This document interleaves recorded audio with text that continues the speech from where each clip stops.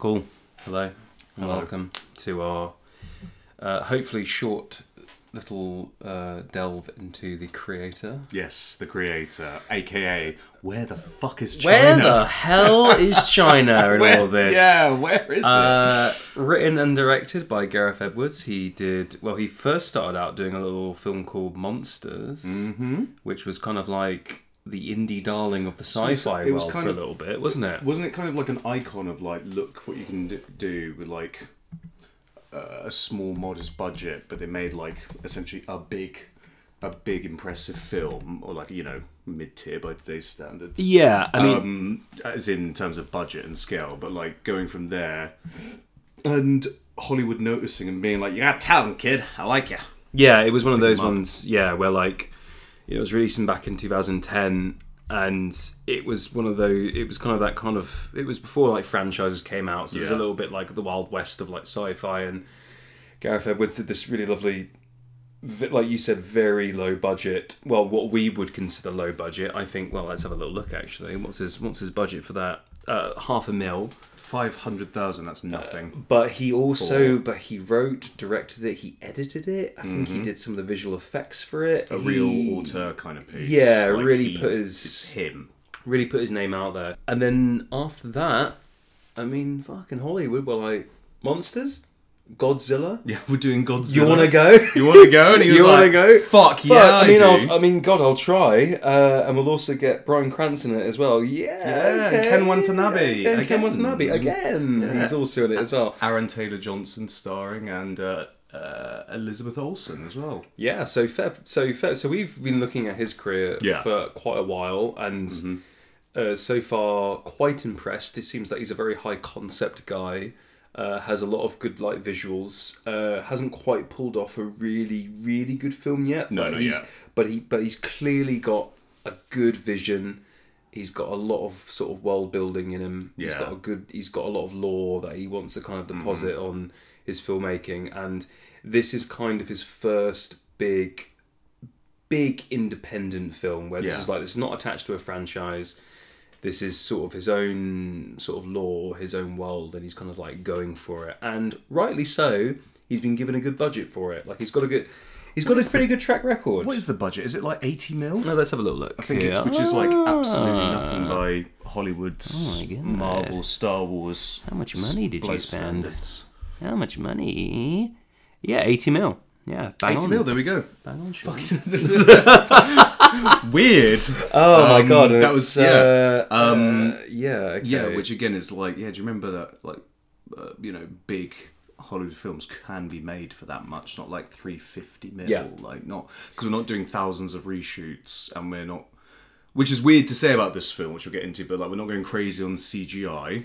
Yes. Which is also not a complaint against CGI artists who aren't actually paid enough, ironically, but the whole process is expensive. But yeah, again, like 80 mil, you can make a film with scale, and this film does have scale. Like it's a big, it's a blockbuster. It's supposed to be a blockbuster. Yeah. You know? It clearly is. This is no. And me and Sean have always said that like people are getting so fatigued and fed up of the franchise. God. That it seems to be that Hollywood is now shifting very gently into a little bit more independent sort of blockbusters again, which is a great thing. I mean, we fondly remember the early 2000s and the 90s. In the 90s. And the 70s and the 80s where like that was just the norm. It wasn't franchise, it was just I've got an idea and I've got a big sort of budget. What do you want? Oh, I'll give you 80 mil or I'll give you 50 mil. These kind of like what we would consider these days kind of like mid-tier kind of big hitters. Yeah. But you know, we're so used to seeing Marvel films go over the kind of like 200 mil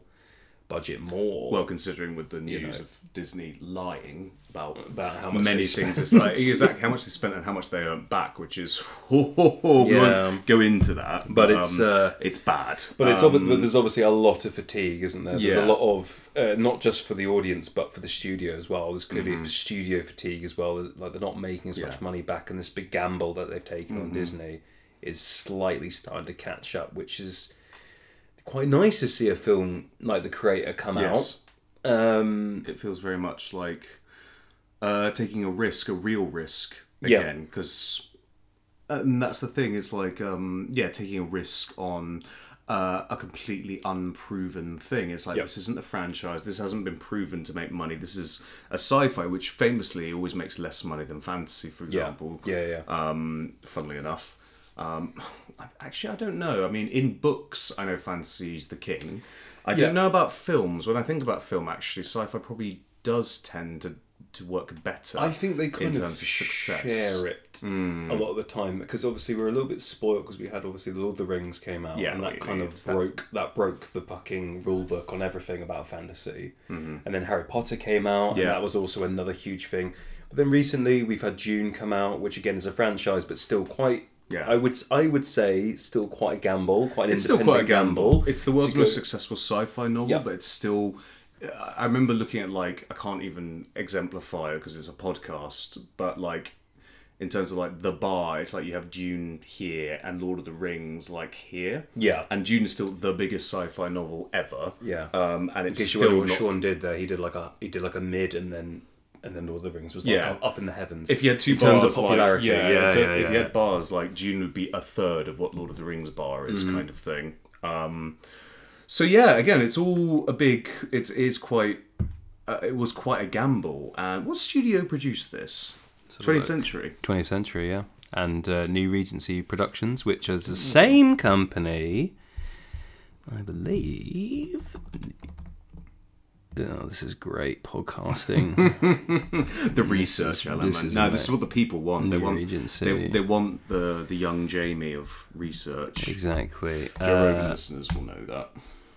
Which is like they did The Revenant. They did Amsterdam. They've done a bunch of stuff. So they do things as well, like The Revenant. Like they'll take risks. I think Regency. That's the logo. That's a very famous logo. Yeah, it's very famous. It's that sexy art with the back missing. Did they do? You know, they did Fight Club. They did Heat. Yeah, dude. Okay, so big names. Gone Girl. Gone Girl. Yeah. Okay. It did stuff. But Fight Club. You know what I'm seeing from this list? All quite out there films. Yeah, that are a little bit. And the creators different. On that list now, so it didn't take long. It's obviously been counted. So this is it's a lovely change of pace for everyone basically. How successful is Creator? How much money has it made so far? Well, we're only going off the initial, because remember it's only been out for a week. Well, it's only been out for a few weeks now, maybe 2 weeks. So far, it's made $61 million gross. It was $80 million. So it's made, 80% of its budget back? So it will definitely, it will be fine. You think? It will be fine, yeah, absolutely. I mean, the initial hype is done.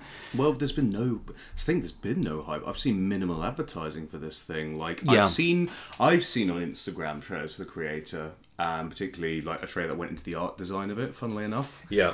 Because, we'll get into it, but the art design is just... it's gorgeous. So good. But in terms of like, big trailers or anything like that, like they're not taking up YouTube space. I'm just surprised that for this risk. But I suppose that's the thing, isn't it, with a lot of films, is like half the budget goes into fucking marketing. This isn't The Flash. That's exactly it. I think when they talk about budget, it's such a contextual thing, because you will never really know how much is spent on post advertisement.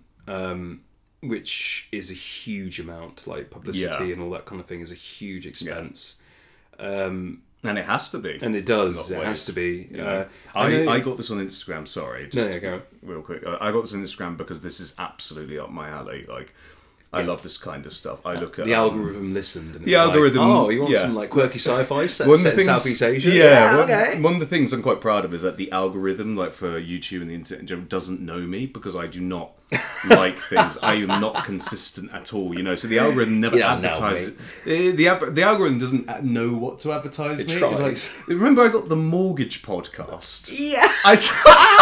So a while back on Spotify, and on YouTube, I got an advert for a mortgage podcast, and that was again just confirmation of like, you don't fucking know me. Welcome to the Barclays mortgage. Let's talk about bonds. And it was the guy that let's talk about fixed rate mortgages here for a second. It was the fucking guy who escaped from the country. I swear, escaped to the country. Oh god, that guy. Yeah. But I was like, wow. I was delighted that I got this advert, because I was like, I'm off the grid, mate. I mean, that's like the closest you can be in terms of algorithm. The advertisement agencies for banks is so is so random because on one side you've got like so you've got Lloyd's, which refuse to get rid of the Black Horse. Well, that's their They're whole like, thing. we will die on this Black Horse, and it makes sense as a bank because those Frisian horses are the most expensive horses in the world. It's costing us money. Yeah, it's costing me money. It's costing me money now. But yeah, that is their whole thing. But they've gone down the whole path of like, you know, the kind of, which is a really big wave in British advertisement, which is like, we're going to get spoken word poetry. We talked about this in the RE4 it's just like, you know, and it's like, Tears is like, Lloyd's, for the people that believe, for the people that see, the 6 a.m.ers, the long weekenders, the all-night benders, Lloyd's, get your cock out. Sorry, it's something I said to Tom once. Well, I was like, these poems are so fucking asinine. It's getting out of hand. Yeah, it's getting out of hand. But they're so fucking asinine. They can just end with anything. Like they build up using a bunch of banal, like, oh, we're reflecting everyday life in all its lovely simplicity and humbleness, and then we'll just end with some kind of slogan that doesn't fit. So it's like, for the dreamers, the creamers, the arse reamers. Come on, England. Get your cock out. Yeah. McDonald's. McDonald's. Slam that face onto my butt. Just anything. Come on, England. McDonald's. Big Mac to fuck. Big Mac. Small pack. It has to rhyme. It's very important. Yes. Now we've told you, like, this would be more for the British listeners at least, but like, now we've told you, like, you're not going to unsee it. Oh god, it's everywhere. It's a pandemic in the UK. It's honestly. a fucking pandemic of poetry, and it took over hard. Like UK ads used to be some of the most quirkiest ads out there. They did like they were kind of up there with like Japanese ads, like bizarre, right? You know, like, you remember the Tango advert? Oh, dude, yeah. Belly's gonna get belly. Which, if you don't know, that is just look it up. A man running and a fucking prosthetic belly chasing a man. That's it. These are like cocaine / weed was that Tango? I don't know, man. Well, I remember Tango did the classic one, which is like, You've Been Tangoed. Yeah, come on. You know when you've been tangoed. And like, one of them was that there was a guy in a basement lying down on a bed, and there was like a small drip coming from the ceiling, and it was like orange. So they were doing water torture, basically. And he's all amazing. And he was all excited, and then he hears like a knock at the door, and he goes, and it cuts to the front door, and it's a mailman, and the mailman goes, "Hello." Oh, okay. And he gets out his package, and it's an orange with a stamp on it, and he puts it through the letterbox, and it goes through a letterbox and goes into a juicer, and it pumps out the juice, and it cuts to his apartment, and the apartment is like 5 foot deep in orange juice.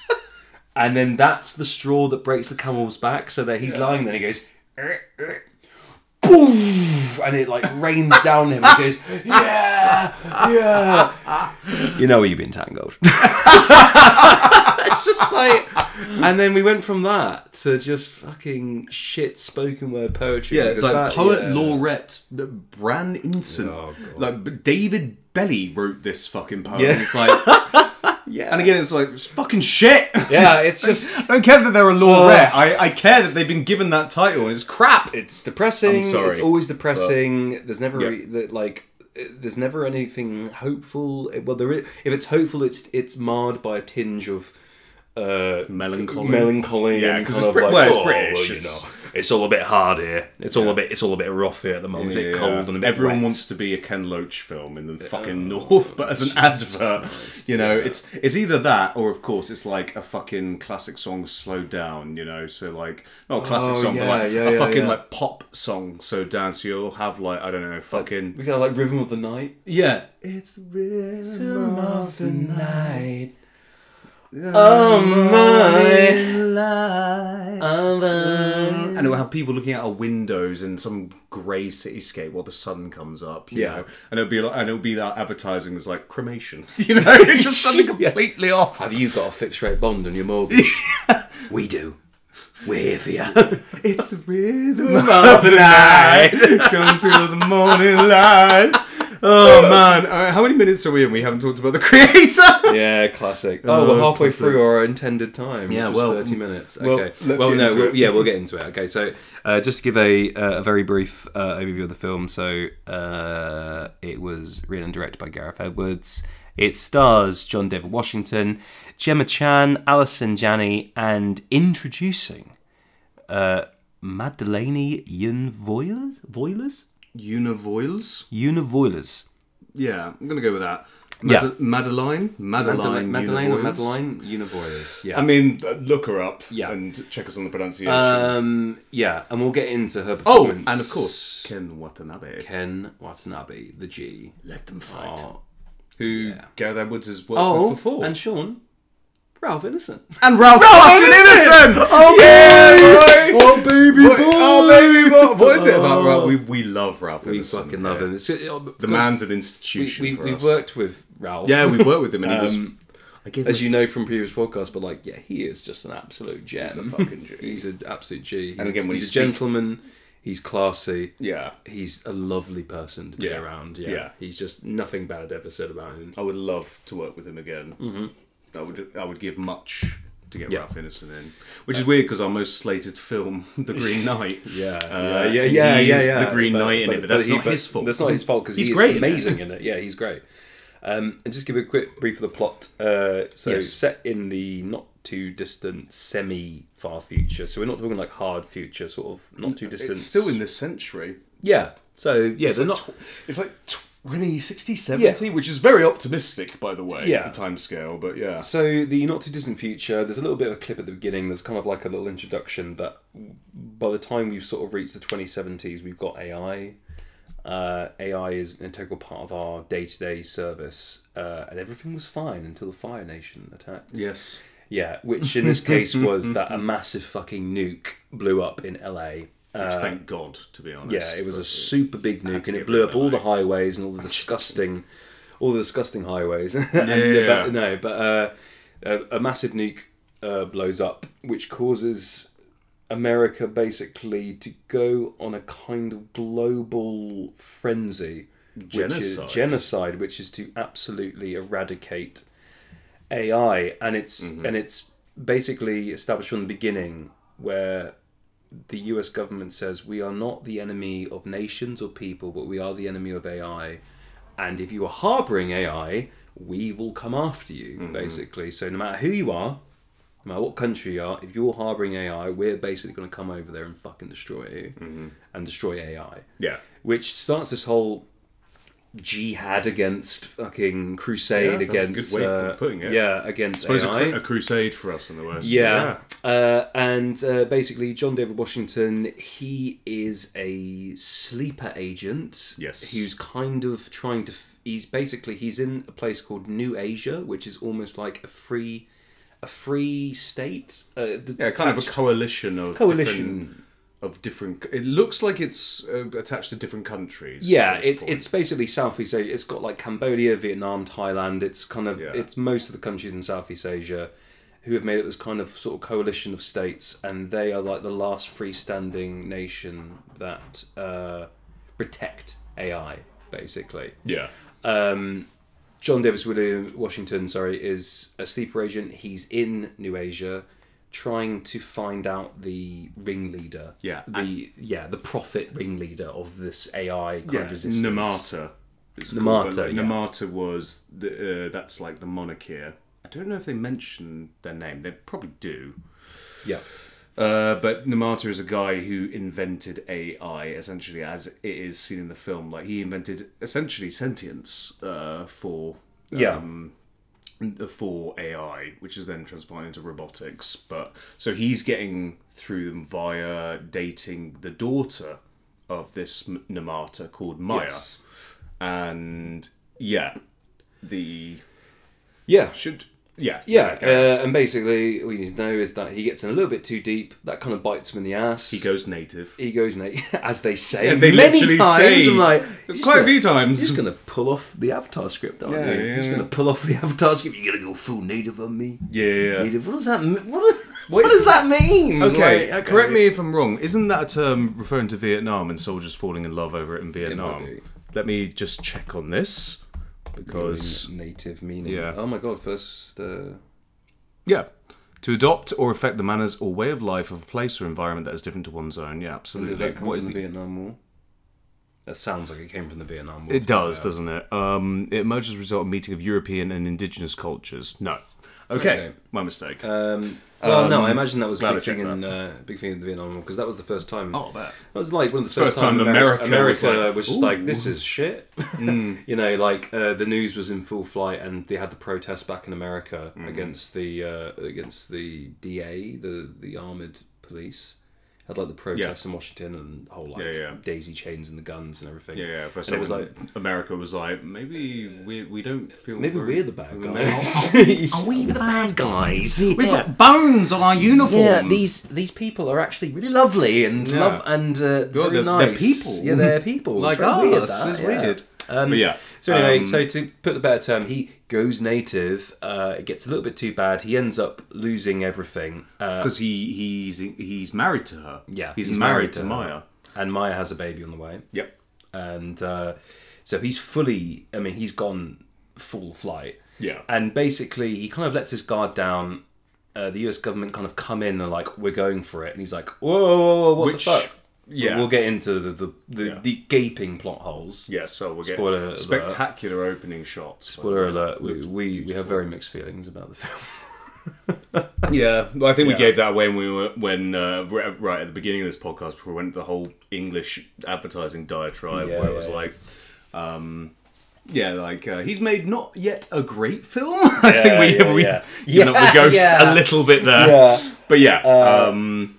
And then eventually this kind of like blows up in his face. And then he basically becomes part of a task force. Yes. Many years later to try and track down this martyr. This... Namata. This name that's popping up. And, you know, he was so close to getting... to that person. They're like, you got to go back. And how they hook him in, I'm going to say a little bit of spoilers now, but basically his wife dies in the attack. Yes, Maya dies in the sequence, the American this is like the setup task force attack, and the way that they get him back in is they say like, we've got evidence that she survived the attack. And so that's the only reason he's going to go back. And basically... that and the premise they have is that there is a weapon that's supposed to destroy Nomad. Yeah. And Nomad, which you see from the beginning, is a flying stratospheric orbital missile launch. Super base. It's a Nicki Minaj. Do you get my heartbeat running away? But yeah, it's a stratospheric kind of missile platform that can launch nukes anywhere over the world. Anywhere across the world. Yeah. But before it does that, it leaves down a huge scanner barcode thing on the geography, which looks spectacular. Which looks amazing. But it's again, when you think about it, that's a lot. Well, by the way, that's going to be the main thing about this film. Is like when you literally think about it for a second, it's really dumb. Yeah, but it's really cool later. But looks fucking brilliant. Yeah, but that opening sequence, one of the stupidest things we've ever thought of. It's just ridiculous. But beautiful. Yeah, like beautiful. And it's very much. I absolutely believe it's like he had the image in his head, and he wanted to get that image no matter what. Like, so he, and the script wasn't quite solid enough to justify getting to that imagery. Yeah. But we'll get into that, like you say. Yeah. So like you say, Maya's still alive, and he still needs to get Namata and get a hold of this super weapon that's supposed to be able to take down Nomad. Yeah. Which is the American-built, essentially stratospheric nuclear missile silo. Yeah, that can just go anywhere. Just think like Dr. Evil levels of fuckery. You're right. We're talking about James Bond. Yeah, James Bond level super of weapons. Fuckery. Floating death base full of nukes. And, imagine a Death Star, but on a budget. But hey, it looks cool. It does. It does look cool. It's very cool, and that's a lot of this film. Yeah. It looks cool. That's the premise. So, I guess we'll do what we usually do, which is like, Sean, your initial thoughts on the thing. Oh. He's smiling. It's just, That sort of sums up as like, how do you think? Yeah, I think the best way to summarise the feelings is just going, I wanted to like this so much. I really did. I wanted to like this so much. And there's parts that I like. But it's a decent film that has too many failings to ignore. There's way too many issues, and it all comes down to the writing, sadly. Yeah. There's way too many plot holes. The character development is not there enough. And it's funny, it starts out strong. The first third, I think, is a strong hitter because it makes it very empathisable from the protagonist's view, but from the American's view as well. You kind of understand more, and then it starts to really fucking fall apart. Yeah. And it oversimplifies a very complicated subject. It's an okay film. It's you know what it is? It's a quintessential, this was a Hollywood film made back in like between late 90s, like 1995 to 2005. It was like, yeah, it was alright. Yeah, I enjoyed that. But, you know, it's not great, but like, I enjoyed it. You're not going to love this film, essentially. So yeah, I'd say, to surmise, my feelings are like a solid attempt that falls flat, particularly by the third act. It's okay, but it's not great. Yeah. It's I can't even say it's good. It's all right. Yeah. It's not bad. Yeah. It's not a bad film. It's, as my dad would say, it's a popcorn movie. My dad would say. Oh, that's the perfect way of putting it. You're absolutely right. So, me and my dad, one of our like fondest memories together is that we would rent from Blockbuster. This is such a Blockbuster film. Yeah, from Friday night. For anyone who's under the age of 20. Well, maybe a bit early. Under the age of 25. Blockbuster was once a shop. It was a goddamn institution. It was a shop you went and bought DVDs. We rented DVDs. Yeah, and DVDs are these discs. Not even that. VHS as well, man. Like VHS. I didn't come back from Antigua till. No, well, that's true. Yeah. So yeah, DVDs. So for me, it was DVDs. You could also rent Xbox games and PS4 games, PS3 games. You could do it all. My brother used to work there, and he used to get 10 free rentals a week. That's too many. What are you going to do with that much time? I mean, that was the golden age for me, man. I played everything. I used to go after school. I used to go into back when video games were also like a reasonable length. Yeah, not like 120 hours. I used to go after school and like trade in this game and like, Matt, thank you, mate. I was like, could I get another one? He was like, yeah, I've still got like 4 rentals to go. Fucking hell. And me and Dad, like every Friday, we used to go down to Blockbusters and rent out a film. And because Blockbusters had such a wide array of films, like, I mean, what's great about it, you get the Blockbusters, but you'd always get these weird B-list movies, these like arty films. You get something with Jason Statham, or like for earlier generations, Steven Seagal, or Bruce Willis. You'd even get some like films come over from like Europe. You get some like random kind of like. I remember I saw Lebanon, which was a film entirely set in a tank during the Lebanon War against Israel. That's a pretty good concept. I first saw that coming out in Blockbusters. There you go. I mean, my dad like saw it, and like that was the scope of what we had. We had. I think that's where I saw Heat for the first time, which we did a podcast on, and that's been lost. And as my dad would say, this is a total Friday night popcorn film. It's just it's kind of high concept, doesn't quite hit you in the moneymaker. It's got a lot of concepts going. It's got some fairly decent action. We'll probably forget about it in a few years. Oh, this film will not stand the test of time. Exactly. Absolutely won't. Sorry, Gareth. We love you. We love you. You know, but that's the thing. Is like you haven't quite got it there, mate. But you're getting there. Yeah. Like, that's a director who's clearly growing, and it's really nice to see the career. Anyway, I'm sure we'll get into that at the end. Let's talk about the things that we liked about it, and by doing that, let's kind of go over the plot as well, because the plot's very basic. The plot is very basic. It's the girl who is the key to everything kind of premise. Yeah.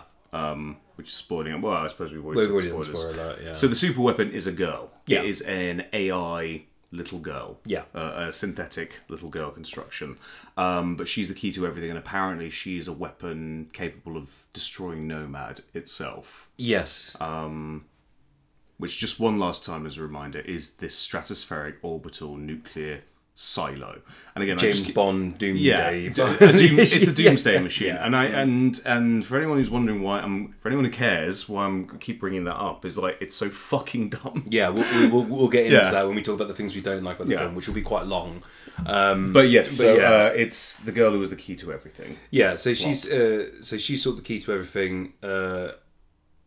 Washington's character, essentially, he's after the nuke attack. He's very anti AI, anti-AI. Understandably, and like you said, the beginning is really good. The beginning is a very nice, fast-paced, quick recap on history. Yeah, and we get to know Washington's character very quickly. I think they do it in like 30 seconds, which is really succinct. And like one of the first things that we learn is like after the sting operation happens, is that he works in the junkyard. He works in this little junkyard, and in the LA nuclear ground zero. LA remains ground zero of where the AI unleashed the nuclear missile attack. And there's like an AI that's crawling through the rubble, and it's like, where's my wife? Where is she? Yeah, where is she? And then he just like crushes him. Yeah, he rips out his wire. CPU basically. Yeah. And the girl who he's with, who's like kind of like really distraught, is like, sounds like a human. And he has a line where he goes, "It's only programming. Just programming. Don't worry about it." So that's where he is at that point. He doesn't believe they're sentient. He doesn't believe they're alive. They're not. Before we go into it, do you want to talk about the opening of a Creator? Because that is like, if we're talking about the things that we like, if we talk about the things that we like about the film, great. It's fucking brilliant. Yeah. Right? It's really good. That first shot. So the first shot you see is this beautiful dawn light, that dark, where everything's kind of. That's why I quite like dusk and dawn as time of day. Is like it's when the light isn't strong enough, but it's there, so the outlines of everything gets a bit looser. Yeah. And everything's in this dusky blue, and it gets a little bit ethereal. But you see this beach, and then you see this giant laser. This kind of like. Well, as I said, like it's almost like a barcode scanner, but it's blue. But this thing just appears on the water suddenly. It's like measuring out as this kind of like a line with ridges in it. Like imagine a kind of, what would I say? Imagine some kind of sight almost on a scope or something, but not the dot, but the line one that does distance and diameter. And it appears on the water, and then these people just come up from the water, like really slowly. Just these heads appear from underneath the surf. It's all silent, isn't it? And it's all silent. Yeah, it's just pure atmosphere, and that's when I knew. I was like, this is what he had in his mind for years. Like, this is the image he wanted. Like Gareth has those moments, doesn't he? It's beautiful. There's so many good moments in this. Has like in terms of visual spectacle, by the way, in terms of like visual filmmaking. This guy can do no wrong. Like, he's really fucking good. He's really fucking good. If you've seen any of Gareth's previous work, like Godzilla, everyone remembers the jump, the base jump. Yeah, and like that's the kind of level, like that moment where they're in the beach and that beautiful kind of like blue navy kind of dawn, and it's set in probably like Cambodia or Thailand, so it's got like these sort of like very like monolithic kind of rocks sticking out of the water, and then this just azure blue kind of thing just appears over the water, and they turn up, and it's like, whoa, this is insane. And like you said, this is the shot. We were immediately hooked. Yeah. For that, it was like, this is. I think that's why we feel so strong, because we were like, oh, this is going to be good. And then they started fighting, and then they started talking. We were like, oh no. Oh dear me. We'll get into what we don't like about it in a second, but just that's one of the first things that captures, like, Gareth is obviously a very visual person. Yeah. I mean, do you want to do the good part separately, or do you want to kind of just blend it into one and go for the whole plot? No, I think go to the good part. So what you said to me before is, you asked me, is like, what did I think of it overall? I haven't really asked you, what do you think of it overall before we move on? Yeah. And then go into, maybe break down the good bits, like as a brief summary. Yeah. What did you like about it? In terms of my overall feelings, what's your overall feeling? Is that it's a very ambitious piece of work in terms of, this is someone who's clearly got a lot of lore and a lot of visuals that are built up. but it is ultimately kind of hung out to dry by its writing. My initial feelings is that the good and the bad were just too far in between. Yeah. And I was having too much of a bad time before a good time came along. So there's so much more succinct with your words than I am. It wasn't as if like, there's a little bit of badness and then the goodness comes along. No, that we have like prolonged bad periods and then tiny bit of good. You're like, whoa, Jesus, and then it's like another long period. It's like a bunch of. It's like the occasional 7 to 8 with too many 4 to 5s. Yeah, in there are parts of this film that genuinely blow me away, and there are prolonged periods of this film that put me to sleep. Yeah, and which not only we'll get into this, but I literally did fall asleep in this film. And he missed one of the most crucial plot points. But it's very admirable for someone to kind of pull off this thing. Yeah. But also, if I have to sum up in one word, I'm totally mixed on the whole thing. I'm just very divided.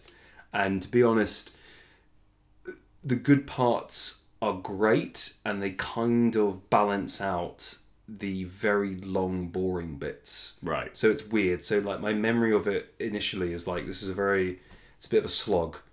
It's a bit of a long slog, but then there's like little sparks of inspiration. But actually looking back at it, it's like, it's not really that. It's more like you're rewarded after a very long period of dullness by a little bit of an action piece. This film is a bunch of side quests with the occasional main storyline in the game being interesting. Yeah, exactly that. We'll sort of get into it, what we didn't like about it, but like the writing is a huge big thing that we'll get into. The plot holes are maddening. There's just too many to ignore. It's just too many. There's a point of being nitpicking. There's a point of not being able to give it over, and then there's a point of like, this is bad. It's like Prometheus. Yeah, Prometheus is a good comparison. That was the thing where I was just like, this is just absolutely. I cannot get over it. I can't get over it. You know the bit where she has a fucking C-section and aborts a fucking alien parasite and was like, "Yeah, mate, how you doing?" Yeah. What? Right. You're not even going to talk about the ship rolling towards her, and she doesn't just run left. Run left. Run left. I'm sorry, but that's the one. It's like that. I do kind of like compare this to Prometheus because like Prometheus has a very beautiful art style, really good visuals, very good cinematography. It's a good comparison. Completely hung out by its just very, very shaky writing, very weak writing. Sadly, I mean, one of the best terms I heard about writing was like, writing is the architectural pillar of your entire project. It's like, if the writing's bad, so it doesn't matter how pretty you make the house, how nice the walls are, how beautiful the decor is. If the beams are rotten, the whole thing falls apart. It doesn't matter. Exactly. And I think that's the shame about writing. You can have great acting, you can have great directing, you can have great art style, but if the writing's bad, no one's going to be able to get past that. It is. One of my favourite guilty pleasures, as Sean knows, is The Village by M. Night Shyamalan. And that film is beautifully shot. The soundtrack is incredible. Spectacular. That's why I'm sitting evocative. Here. That's why I'm here sitting on this porch. Is one of my favourite music pieces in the film. It's evocative. It grasps you in that kind of like folklore aspect. But goddamn, does the writing just drag it to the pits? Yeah, it's like, and that's why it's a guilty pleasure, because it's like, I love 80% of this film, but unfortunately that 20% is the most crucial 20%. Like, that's what actually makes the entire film. That remaining 20% is like the fucking foundation, I suppose, of the entire film. Because it's storytelling. Yeah, it's a storytelling. Exactly. If that doesn't work, then we're obsessed as a species with storytelling. It's kind of our thing. We didn't invent logic. Like a mother bear, if like she doesn't have enough food, will eat her cubs, for example. Logic is not a human invention. Neither's love, neither's emotion. But like storytelling is like, it's not the only thing, but storytelling is like a huge identifier of what we're about. Oh yeah. And we know when a story falls flat. A story falls flat, we really fucking know it. It's in our DNA, man. Yeah, exactly. We're very big on that shit. So, going back to what we sort of love about the film.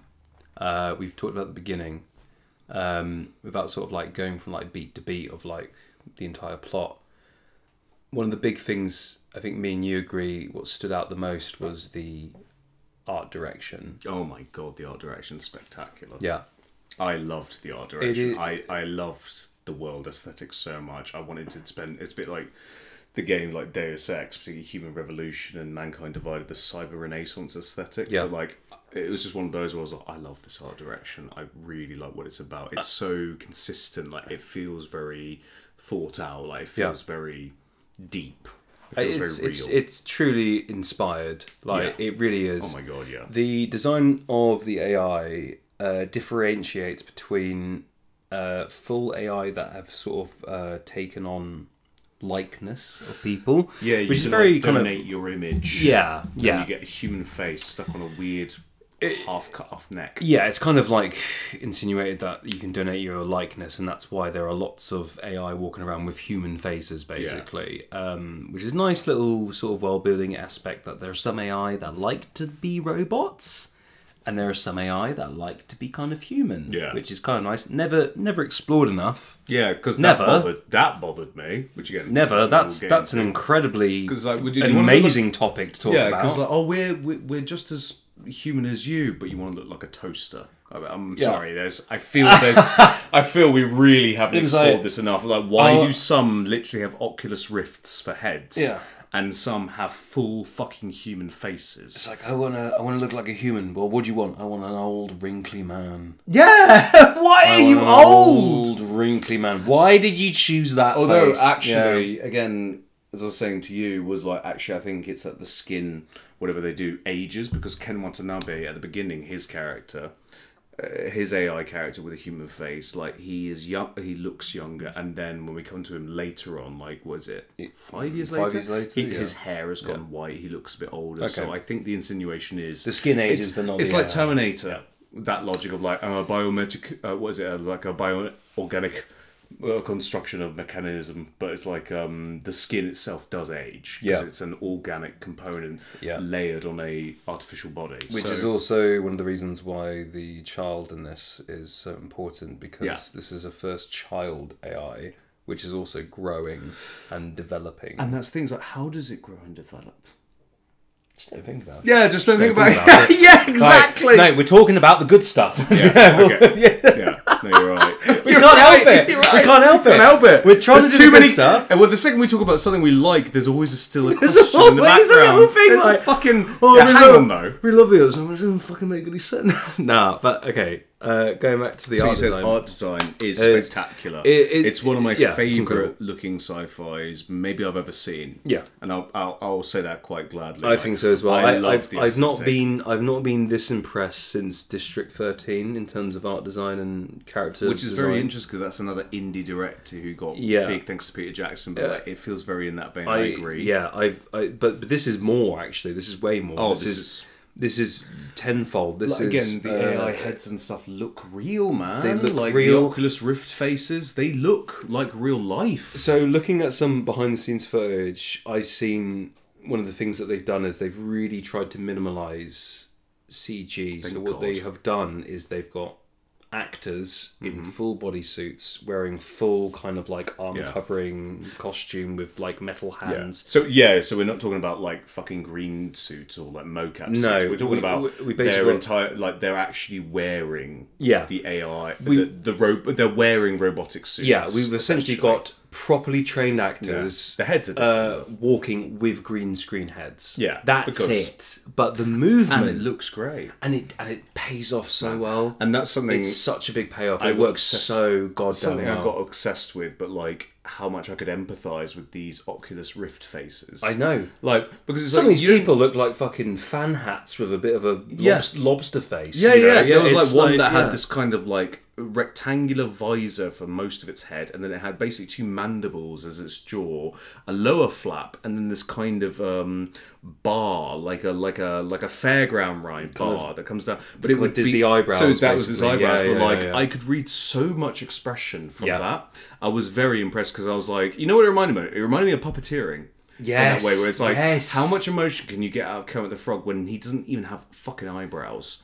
Or like Mrs. Piggy, to name the famous ones. But like, again, with puppeteering, where it's like, there's a lot puppets can't do. Actually, quite a lot. Yeah. So it's amazing puppeteers, again, like the Henson Company, you know, the Muppets are the famous one, but like how much they can make these characters who don't even have real eyes fucking emote and you can read it. It really reminded me of that. And I thought that was incredibly impressive. I actually got quite obsessed about one of the AIs in particular. Yes. Yeah. I just thought it was so good. There's the scene where it expresses like abject disgust, and it's not big.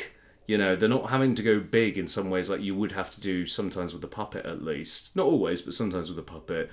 But like, it was just the noise, the way the body moved, and the way the flap moved. I was like, he's disgusted. I can completely read that. So that whole thing of like, you need 2 human eyes, you need 2 human eyebrows, you need a mouth, like, you know, to read someone. Not necessarily a mouth. I thought they pulled it very minimally, didn't they? I think this was such a masterclass in that. And I think that might be one of the film's greatest victories. Yeah.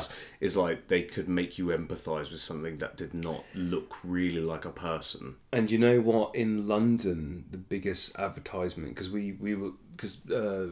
as you know, Waterloo is a big ground zero for advertisement. So when the Jurassic World came out, famously, they had raptors at Waterloo, and they had like raptor bots and people in like raptor costumes.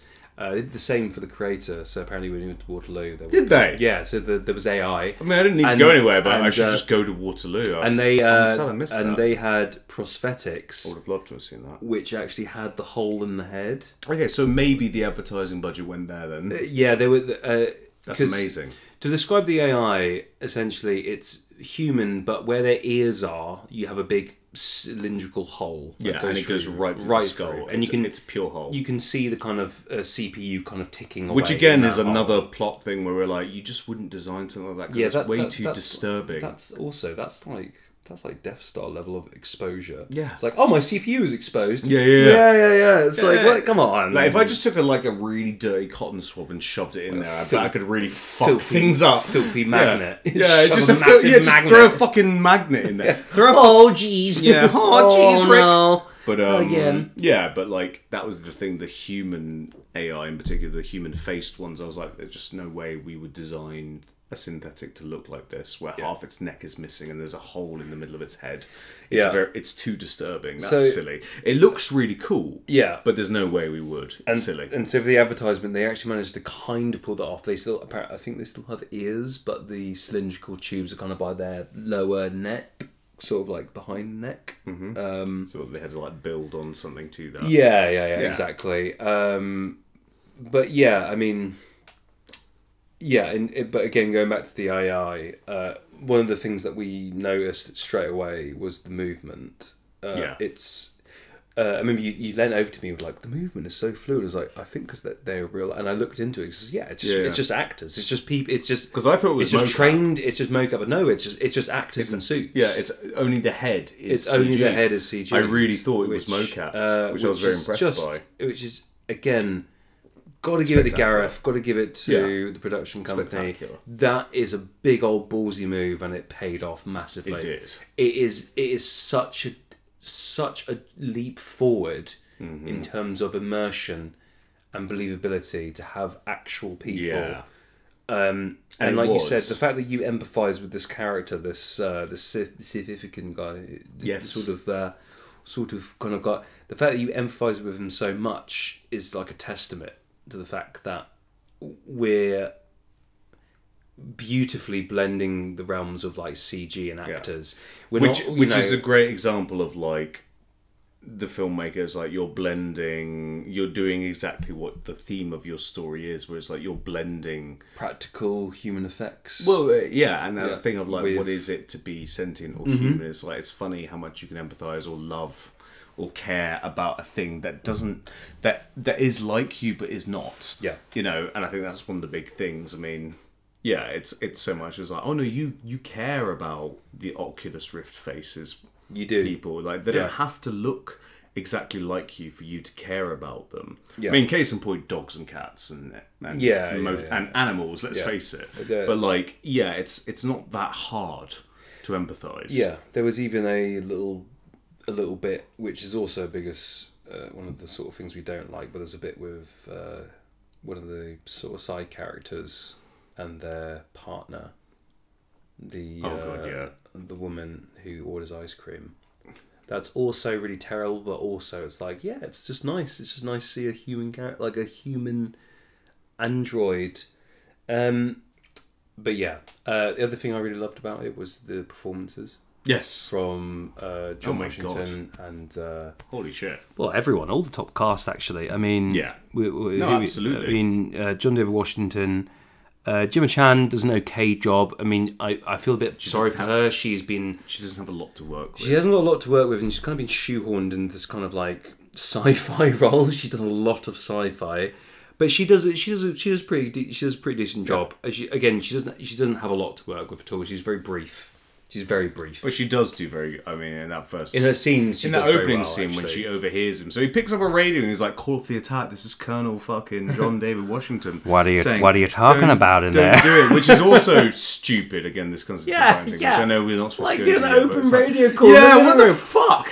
John, is there not a subtler way to contact them? What are you talking about there? Oh, nothing. Nothing, sweetie. Oh, nothing, sweetie. Go back to bed, sweetie. It's like, dude, it would have been more apt to text them at this point. Mm-hmm. But like her face, that beginning bit, like when she's like, "Oh my heart," the heartbreak. Yeah, she does do a good job. Incredible. But then she disappears for most of the film. Yeah, so which is a shame. She doesn't get a lot to work. But yeah, John David Washington does an amazing job, which is weird because we both didn't think too highly of him. In Tenet, no. Yeah, we didn't think he was terrible, but it was like, he's just fine. He gets the job done. But he was outstanding in this. Outstanding. And as was Madeleine Yuna Voyles, the girl, the little girl. They were both outstanding. Yeah, they were absolutely outstanding. And Allison, Janney, Janney, who plays the Colonel. She was great. Wow, she's so good. That bit where she's talking about her son being like both her sons got killed by the AI. Yeah, and one got like fucked over because it made him fall. Well, it didn't make him, but like he fell in love with it, and then and then it screwed him over and tied him on. Which again, that's where I thought the Vietnam kind of references were in. Do you know what she reminded me of? She reminded me of that character from Avatar, the big buff colonel guy. Who's the actor who plays that? Yeah. What's it called? I have no idea. Oh God, we'll have to find out. Colonel, the most interesting character. Yeah, Avatar. Along with Zoe Saldana's character. Yeah. Natiri. But yeah, Stephen Lang. Because he's fucking great in that. In the sequel, I haven't seen Avatar 2, by the way. I've just watched the YouTube clips since. I've only watched Avatar 2. No, but I'm just going to tell you, I've only watched his clips. He's great. He's fucking great in it with his son Spider. He's really compelling. Yeah. And Allison Janney is like a similar one, but way more. It's a way more subtler performance in terms of like her rage and her anger is very sort of kept under protocol. Because it's practical. Yeah. Whereas Stephen Lang is more like, I'm pissed off. I just hate blue people. I hate blue people, but I'm going to let everyone know that because I'm a big ranking man. And she's like, no, she has this line where it's like, Homo sapiens and Neanderthals once coexisted, then the Homo sapiens raped and murdered all the Neanderthals until they were done. Like, what do you think's going to happen with AI? It's like, this is a valid argument to bring up. Like, this is at least a talking point. And even there's more complexity, but it's like, that's a good point to bring up. It is. It really is. Particularly, and again, and she's both being logical, but underneath it, it's like, this is actually stimulated. But this actually comes from what happened to your son. Like, she has that really lovely balance of, like, she has to be a leader, but she's also carrying this incredible burden. Mm-hmm. And that's why I think her performance, for me, comes off way better than... way more compelling than I agree. Because I really liked her. I was like, this is how struggling. you do badass Colonel who is the enemy. Yeah, it's like really good. Really struggling with the I like shades Lang of as grey. well, but with Lang, it's pure charisma. It's just pure... It's pure charisma. Like, his character is about as three-dimensional as Sonic back in 1992. Yeah. Which is a video game reference for anyone who's younger than 20. God, this is depressing. Sonic the Hedgehog was once a video game. That's the second time you've questioned your age. Into yeah, it's true. I'm obviously building a complex. Yeah. Well, no, it's just one of those moments where I was like, oh god, I actually have to talk about it. I'm only 31, but it's like, oh, I actually have to state the fact. Yeah. I agree. It's like the thing where it's like, his is just sheer charisma as an actor that he's made a compelling. But hers is both charisma, but she has a good character, which they then absolutely fucking burn. Yes, absolutely wasted. We've done it again, Sean. We've talked about something good, and we've gone straight back into the bad. Not we, I. No, but we're all doing it. Yeah, like that's the problem with this film. That's the thing about the creator. There's things we like, and then there's literally something just behind it where we remember. You're like, oh yeah, it was really fucking shit. Yeah, it was really shit or dumb. But sorry. There's some absolutely incredible scenes with John David Washington. And, oh my god, Madeleine. That guy fucking kills it. He knew the brief. Yeah. There are scenes, considering he doesn't have a huge amount to work with. He's like, no, I love my wife. I want my wife. Yeah, that's his whole thing. There's a scene again. Again, spoiler alerts, but like when he's face to face with like his wife in a coma, and he basically has. And it turns out she's the martyr. She is now. Like, spoiler alert, she is. We did spoiler alert. We did a long time ago. How long is it now? Gemma Chan's character ends up becoming. She inherits it from her dad, and she built the AI. AI, which is based off her and John David Washington's baby. It's like, so the AI child that he gets saddled with is his daughter, because her daughter, his actual biological daughter, died in that initial attack. Was it like a stillbirth or something? Well, no, because they show the shot of like the baby in. I think it was miscarriage because she was in the water when the bomb fell. So does it die from the attack, or was it a stillbirth? No, it's from the attack. Oh, good. Because what I was worried about was like, oh, the baby died because the mum was sad. No. I think it's miscarriage from the missile dropping in the sea and fucking up shit. But there's a bit where he finally comes face to face with his wife, and he's with Madeleine, who's and she's in a coma, and she's in a coma, and his wife. And he's with, sorry, we'll do character names. Alfie, who's the AI girl. Yeah. He's with Alfie, who's basically his daughter, a recreation of her daughter. Which again, sorry, it's just that question of like, if they died in the attack, how do you build a personality from a baby? You're saying it again, Sean. Yeah, I'm doing it again. Don't think about it. Don't think about it. I'm sorry, but like. What is this?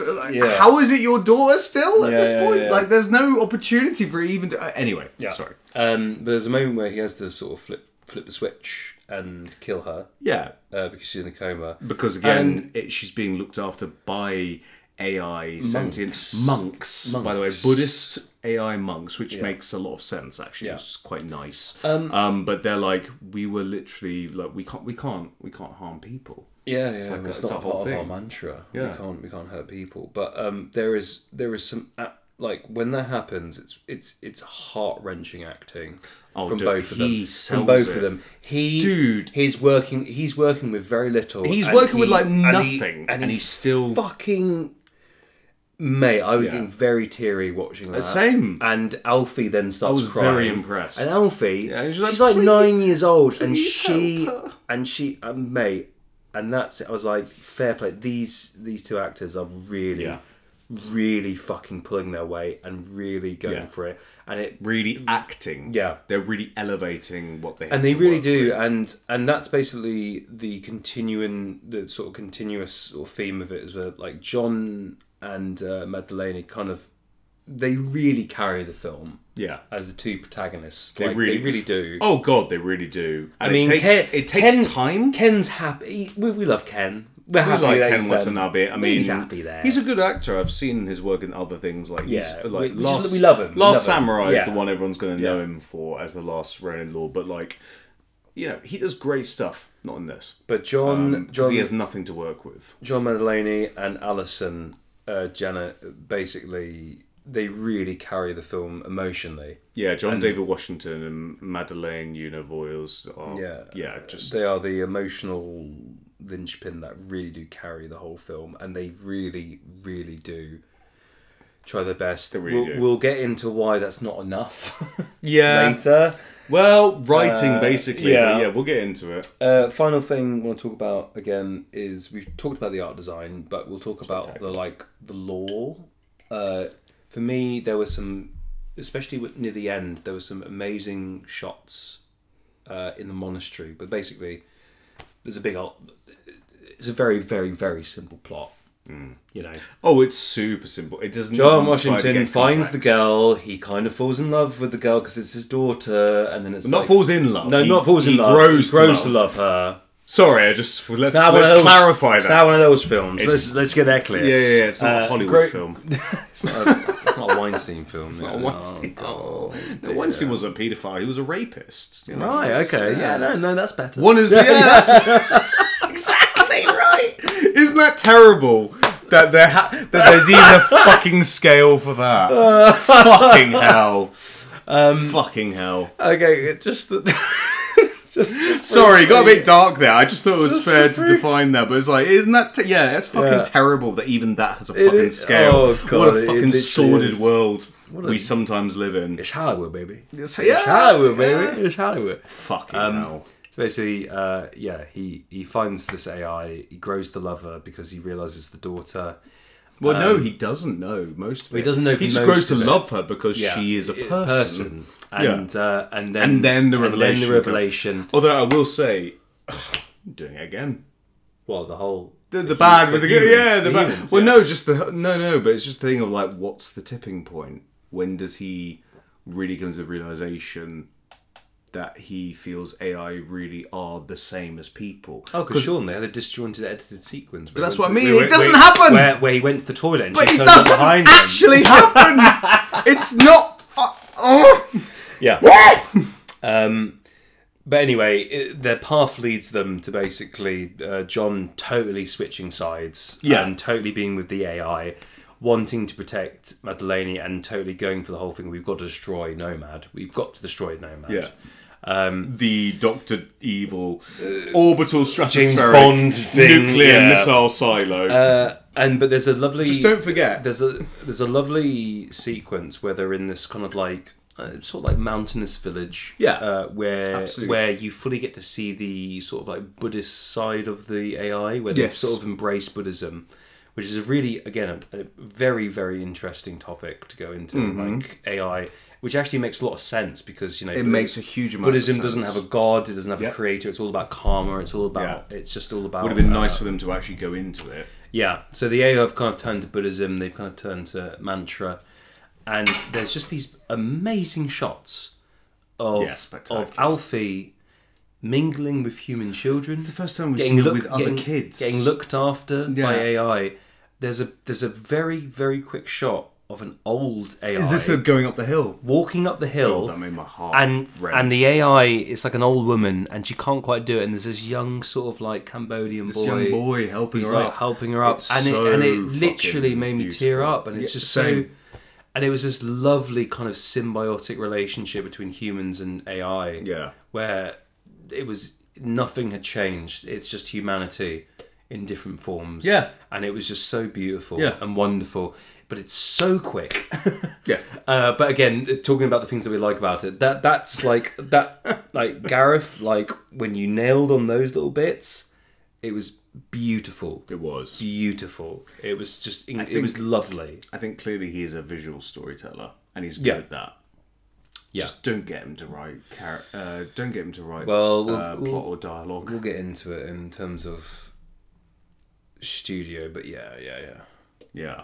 I think the film reeks a little bit of studio interference. I disagree. I think it's more than we think. I think it looks like it's not, but I think there's quite a bit of. Really? We'll get into that kind of budget. We'll get into it. We'll get into it. We'll get into that because that's interesting. Yeah, I don't agree on that one, but we'll get into it. It's quite interesting. Sean, any of the things that you liked about the film? Sound design, which you didn't like. The guns, I liked the sound design. I didn't quite like the sound design for the guns. you really liked it, and I can understand why. I think I'm a bit of a fanboy after watching Blade Runner 2049. Yeah, but dude, I want a heavy bass. Yeah, I want and I get that as well. But also, that's like the best of the best. Yeah. So no, I after thinking about it, I get it. Like, no, it is good sound design, and for the most part, that quiet dread of like again when Nomad's laser comes down, you get that very gentle.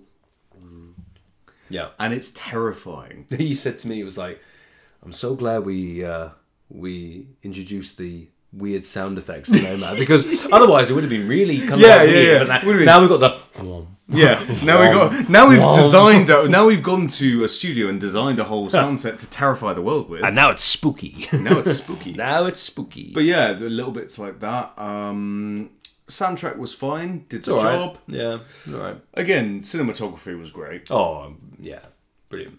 Cinematography, all of it was good. Yeah. I actually can't think of a single shot where I was like, "This is crap." Like it was all amazing. good, really well filmed. So credit to Gareth and his cinematographer. Really good work. Credit to the color scheming, and DP obviously, but like art looks design. Great. We've already said art design, but that art design's a given. Yeah, looks great.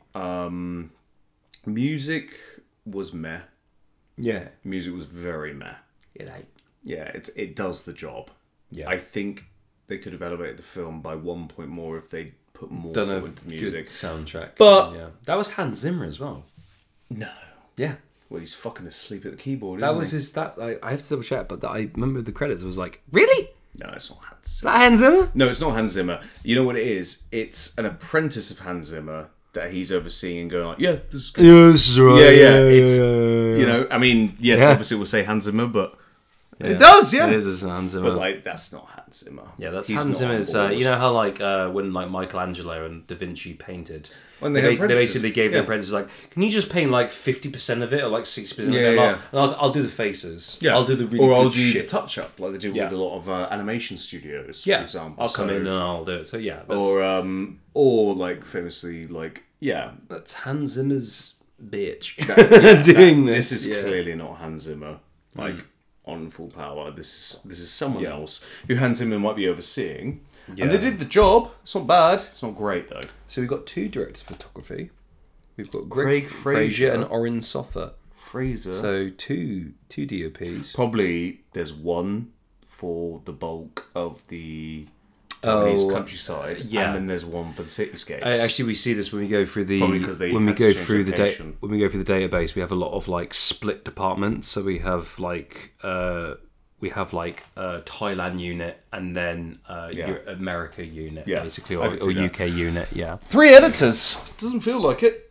Well, you know what it is. It should always be 1 editor. It should always be 1 editor and lots of assistants. Again, same. But consistent.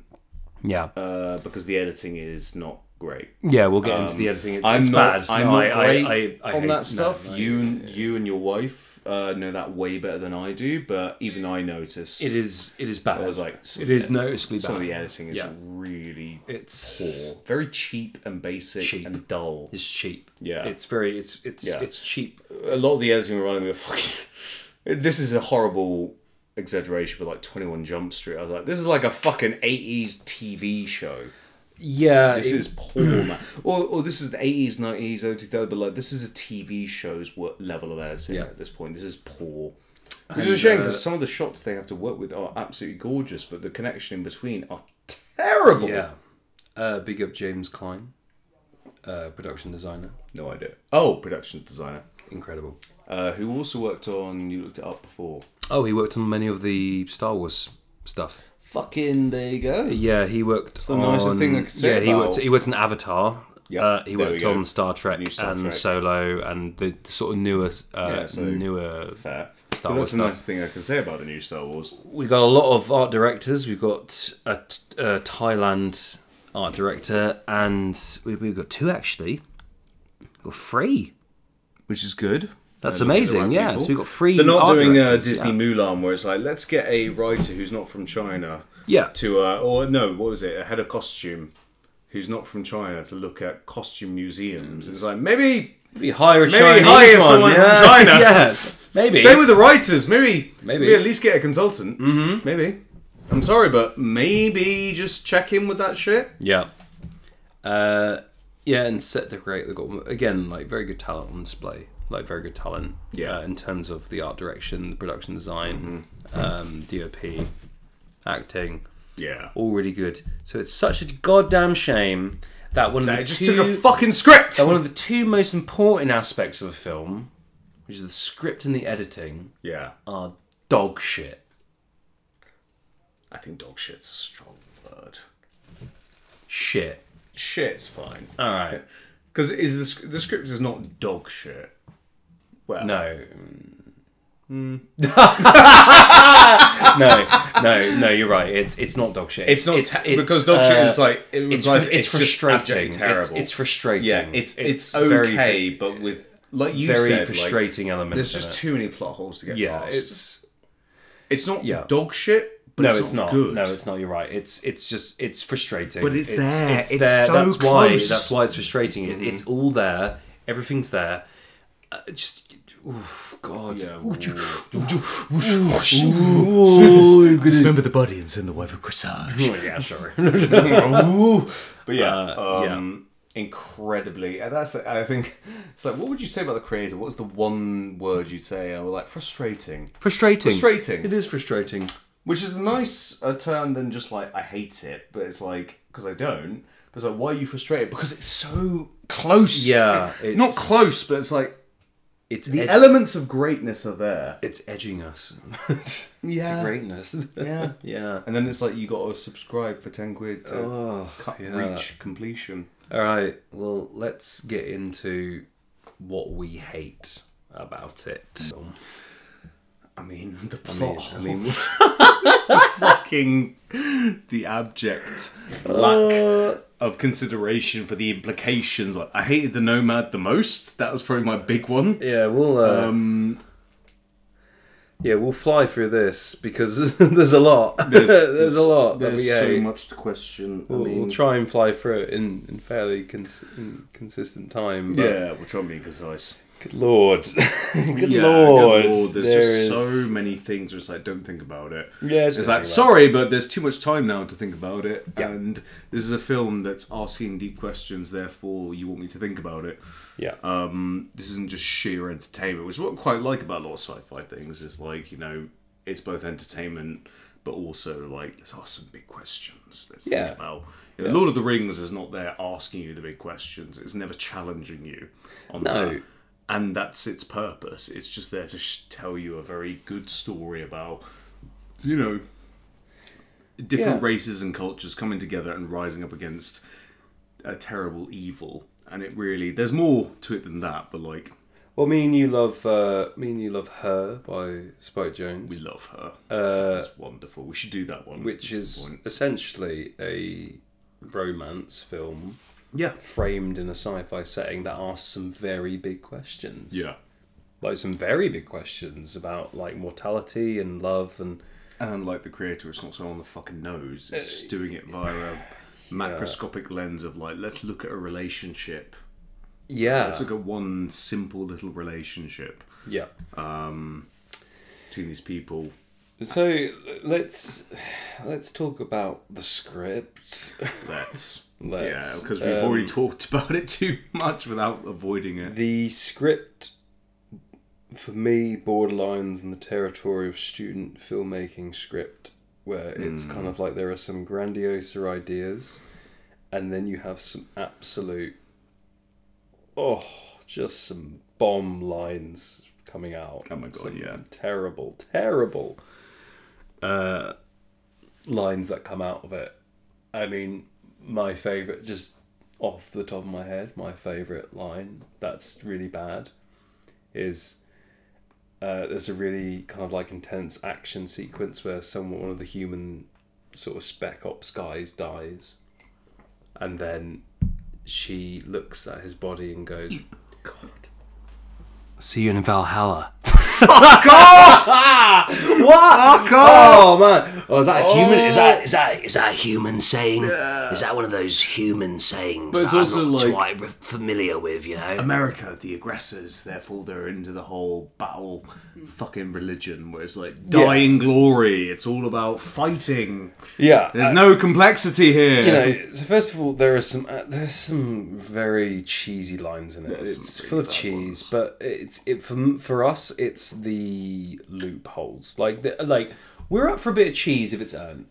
We're up for a bit of cheese. We're up for a bit of like humanity, kind of cheesy lines if it's earned. Sure. And there are moments in this film where it is quite sweet, and there are some lines where it does work. I go to heaven. I go to heaven. No, you have to be a good person to go to heaven. So we're both not going to go to heaven because you're not a good person and I'm not human. Please, no, I really appreciate you explaining that. Please tell me the morality. Because the audience of the are story. idiots and they can't figure that Please shit tell out. me the overarching morality of this entire film. Please do that. It's both. It's the writing and the editing, but in terms of like the writing, we'll focus on that for now because there are so many plot holes in this film that it gets to the point where you cannot ignore it. Yeah, you just can't. It's too massive for a film that's asking you to think, and then it's like being like. Introduce all this shit. Of course, we're going to notice. The biggest plot hole that me and Sean encountered was that basically. So after it's many years after the nuke of LA, and America apparently is just some goddamn world police, which I guess is a social commentary on America's role in the world. Oh, isn't that weird?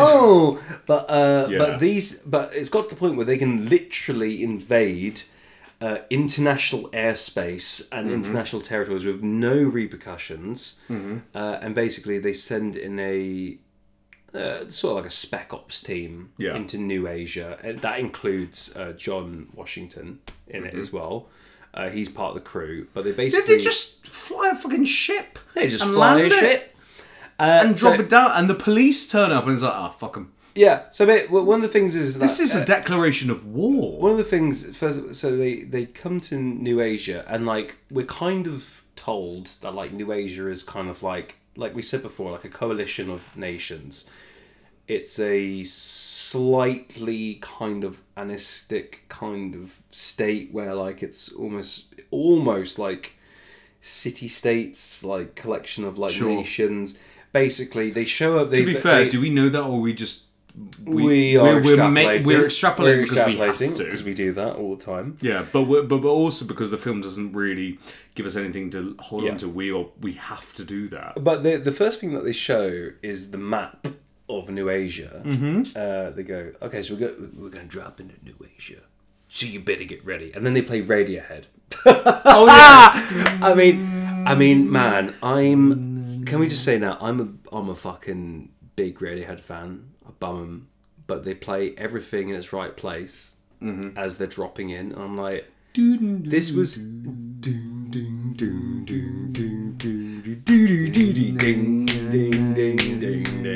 And I was like, oh, this is nice. But even as a Radiohead fan, I'm like, this is really doesn't really belong. Because that song... The most hard-hitting part of it, which is why all the remix only focus on this part of the song, is that do-do-do-do, dum, boom, boom, boom, boom, boom. And then it cuts to Tom York going, everything in its right place. I'm like, this is just not really appropriate. Like, I'm all up for the do-do-do-do. Don't forget, they're invading a country as part of a spec ops, like a tactically dark mission, you know. It's, they're doing it in stealth. Yeah. And we just had Tom York be, everything is right. Because again, it's like, no, you must recognise as the audience, like, this is what you think right now. It's they're doing the right thing.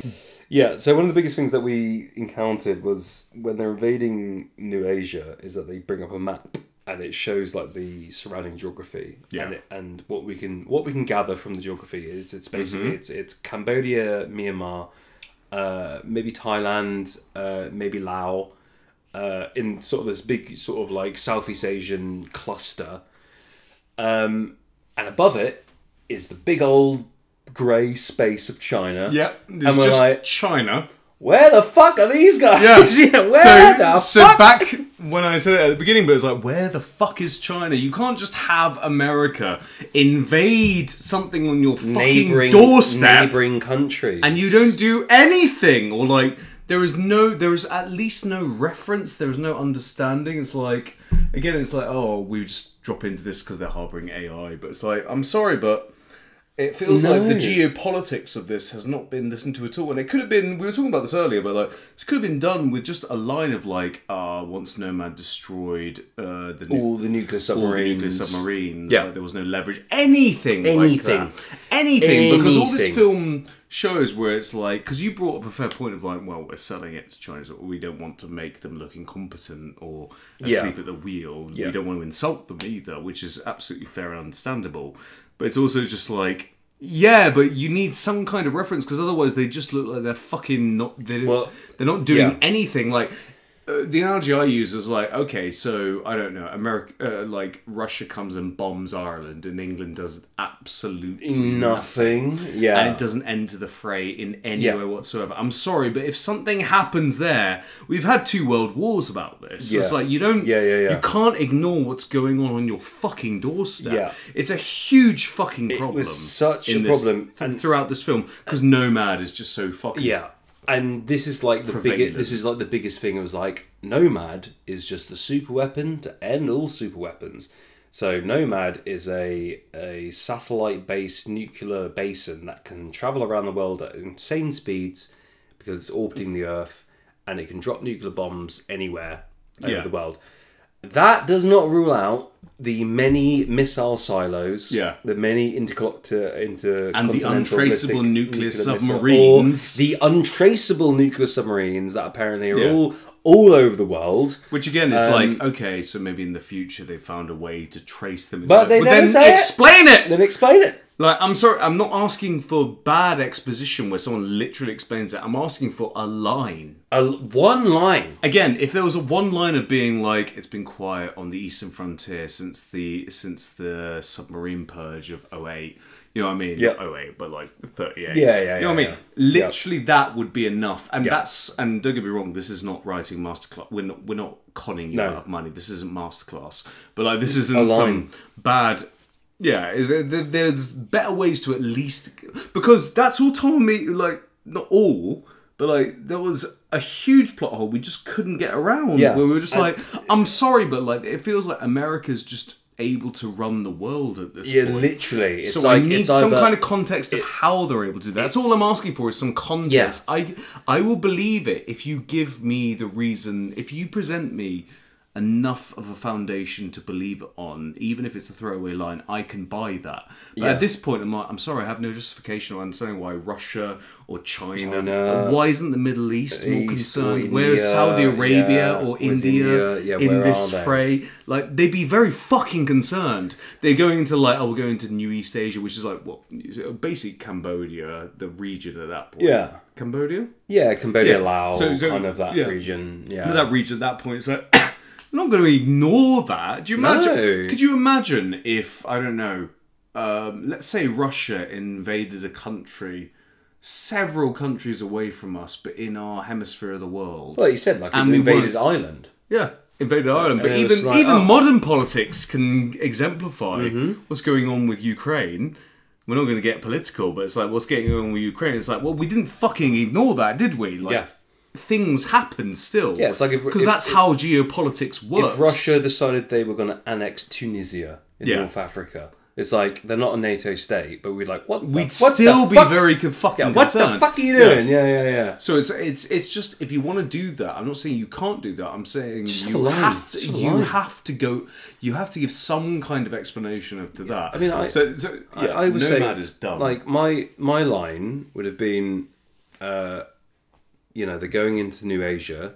One of the commandos on the ship goes, "Have we got any chatter from China?" Yeah. Any chatter from China? No, they're all dark. was like, are we okay to do it? It's like they've been passive since since the purge of 2037. Yeah, and that's all you need. That's it. Done. Yeah. Or we don't need details. We just need to know that's that enough. Shit has gone down where there's been a conflict, and we know that they're not going to get involved. Yeah. I appreciate the fact the director wants to hone in on the story, but like this is just too. Yeah, but this is the story. But if again we're gonna kind of like believe the world, and we're gonna believe the hard-finess of it. We like, live in this world. Live in we this know world. how the world works. Great sci-fis stand up on their ability to give kind of semi-answers. Yeah. Intriguing answers.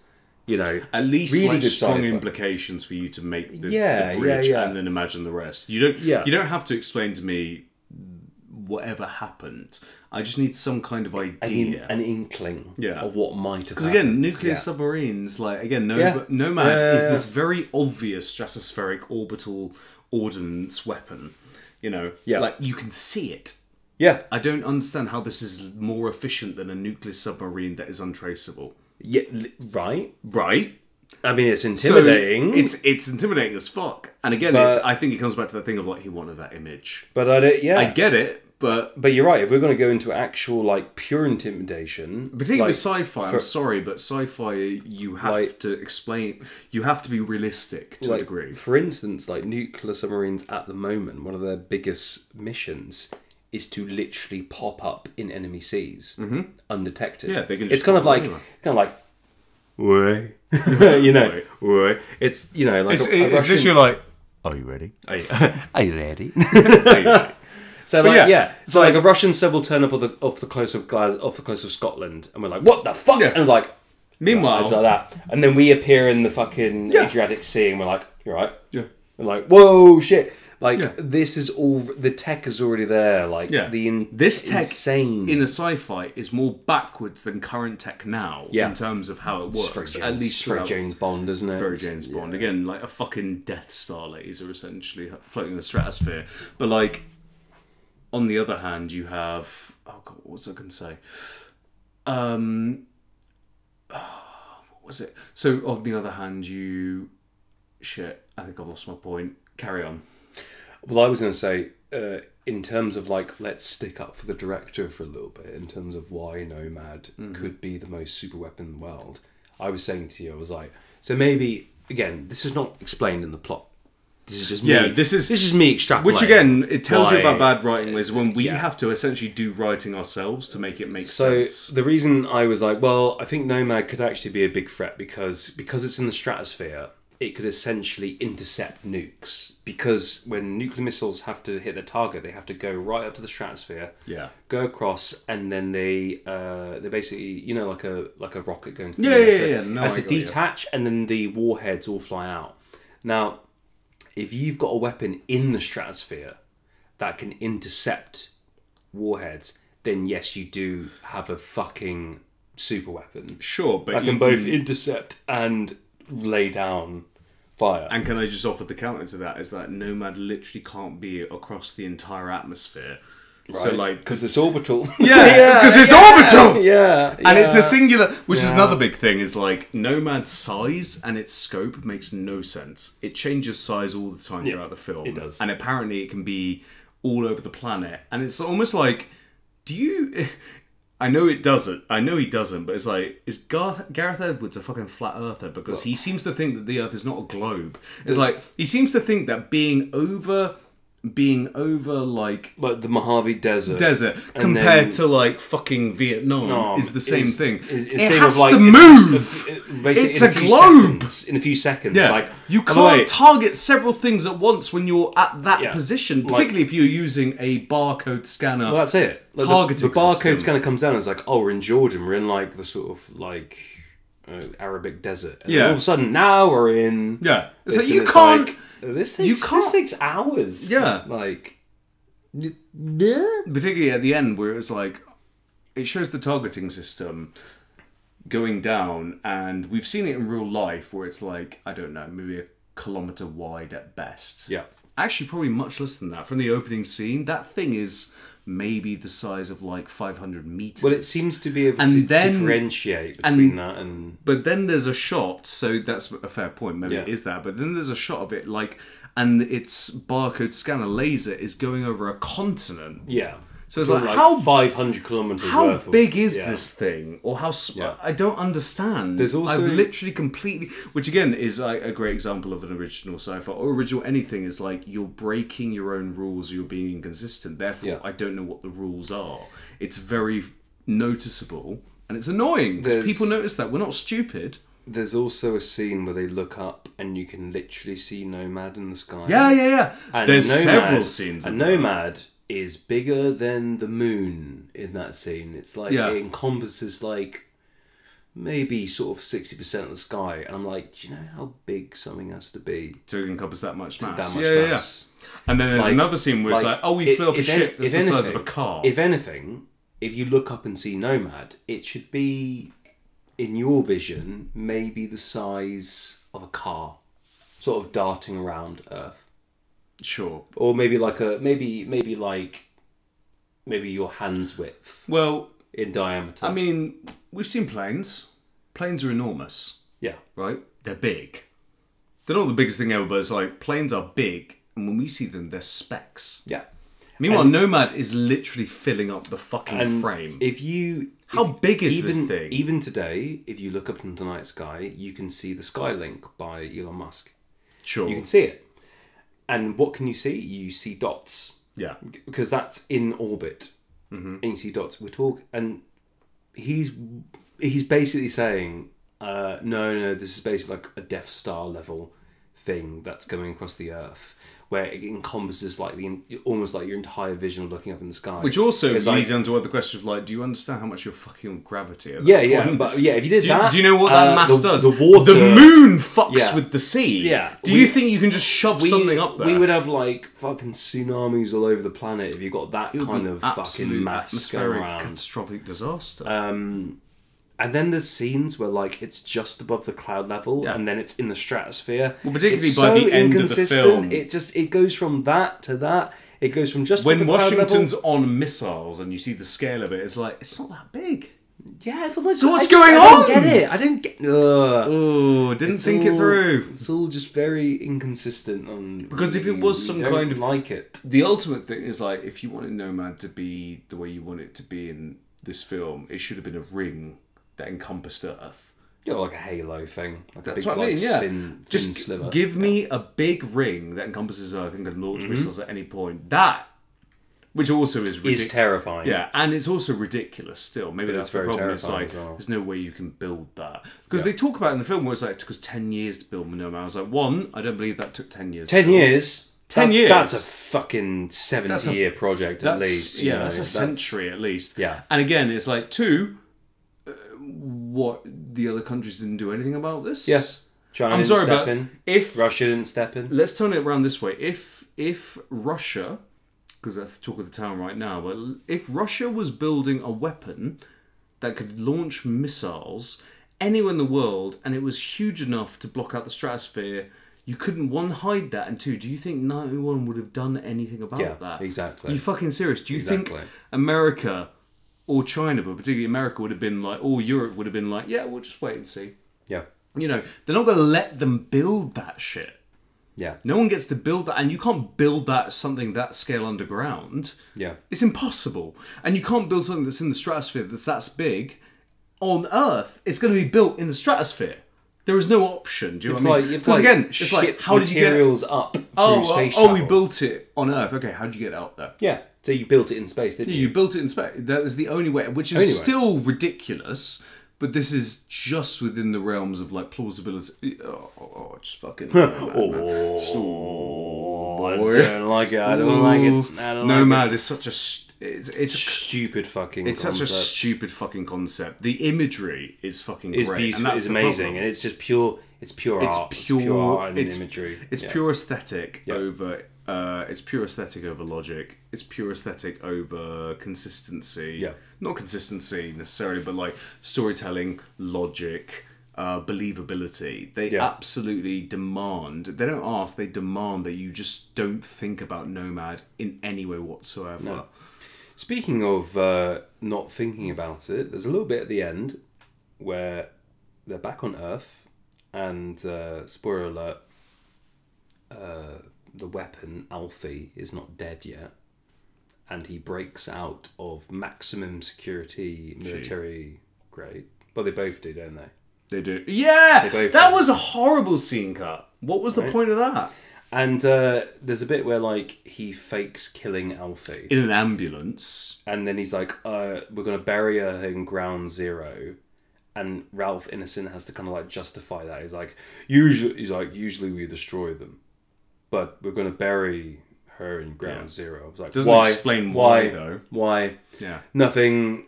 All we have to say is, like, it's a symbolic gesture. Yeah, that's all you have to say. That's all you have to say. Which actually would work, because it's like, that doesn't make sense logically. It's like, no, it's not about logic. It's actually about symbolism for humans. Like with AI, it's quite important. But they don't say that. They just say we're going to bury it in ground zero. Yeah. So anyway, they crashed the ambulance. Yeah. So John Washington is there. David John Washington. Sorry. David John Washington. What's his character called? I want to call him his character. Is it Joshua? I think it is Joshua. Yeah, so Joshua and Alfie... Because we got to get the religious imagery in there. Yeah, so Joshua and Alfie are, like, riding in the ambulance, and then he's like, oh, actually, I didn't kill her, I just stunned her, take over the ambulance. Because you think they wouldn't know the difference. Yeah. In this high medical lab. And then we get a sequence where fucking Joshua and Alfie essentially hijack a commercial flight to the moon with zero resistance. I'm talking zero resistance. The thing I will say about that is because Alfie can shut down and control other electronics, she stops anything. She can. We haven't talked about this, but Alfie's basically tech Jesus. Oh yeah. She can. Tech Jesus. She can shut down. So she can turn off or power up anything. That's fine. Although we haven't been told that she can stop any. Control anything. We also don't get nearly enough scenes of her doing that. So when they break out the ambulance, they basically just run for a bit, and they run into a terminal, and it's like, one ticket to the moon, please. Yeah. One ticket to the moon. It's like, you're a fucking tech Jesus. Just also, you're public enemy number one. They would know immediately. And then they take a fucking flight up to the moon, and I'm like, you were like, no missile defense systems? Yeah. No, they try, and she shuts them down. But does she? She does. Okay. No, but it's still even stupider than that, because when they're in this commercial ambulance travelling to the I'm talking about the flight going up. No, but I'm saying just before that. Yeah, all right, yeah. So they're travelling in this commercial ambulance to get away, to go to the burial site, and then they hijack the ambulance, and he just climbs out of it with her and climbs up a drain pipe to get away, because they crash in a, like, fucking highway tunnel. Like an overpass, right? And it's just like, no, I'm sorry, like, we have drones now. There'll be drones everywhere. Also, they'd be watching you. Also, that crash as well is like, he's dead. Yeah. That's like an 80 mile per hour crash. That's how annoying the plot points are. Is like, we're not even talking about the logical things at this point. No, we're just talking about the real Let's stuff. not even go into the car crash. I'm going to give them the benefit of the doubt as far as, like, he survived the crash for whatever reason. You know what I mean? I have to ignore that to get into the bigger problems. Yeah. But it's just like, again, it was just like, they escaped us, sir. And it's like, you don't have drones? You have drones, you have I've seen Boston Dynamic robotic dogs. Drones are great now. You don't... In the future, when AI is a thing, you don't have drones with guns on them following the car at all times. Because don't forget, Alfie is the most dangerous thing in the world to America right now. Because it's the only thing that can destroy their massive, stratospheric, orbiting nuclear silo, their doomsday weapons. Are you kidding me? Like, but no, none of that. And they just get out of the ambulance and they climb with a drain pipe above them to come out at the top. Yep. And again, there's no one there waiting for them. No, nothing. And then they go to a space... I would have 12 F-16s. By this point, it would be like F-18s. But it's like, this is the most important thing ever. Oh, you would have just flown a jet over and bombed the shit out of at them. Least, at this point, at least, dude. At least.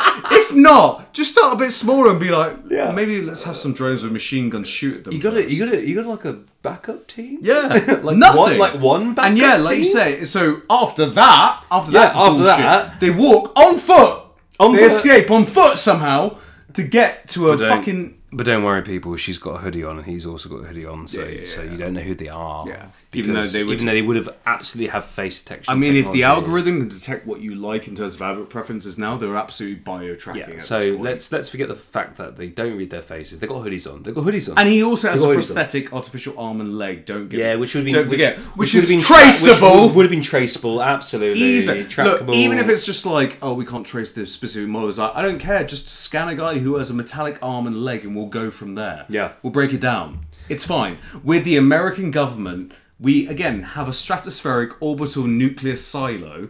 Yeah. Like, we probably have the resources to scan for people that fit this exact brief. And maybe there's 50, 100, 2,000 of them. 200,000. Doesn't matter the scale. You'd shut them all down. Shut them down. To check. You would. You would. Shut it down. Shut it down. Shut it down. So that's you would. Theo Von, Joe Rogan. But you would have, though. You would have just absolutely shut that shit down overnight. Like, and again, I know that anti-AI, but you have a technology. But that's the thing. It's not about AI. It's about tracking at this point. This isn't AI. This is just good practice for security. And again, let's just ignore. And that's the minor problem. Let's just ignore that. Let's ignore that. Let's get on to the big problem, like you said. The fucking getting in a moon ship. Well, yeah, first getting of all, in a fucking flight to the moon, and it wasn't like the American government were like, shut everything down right now.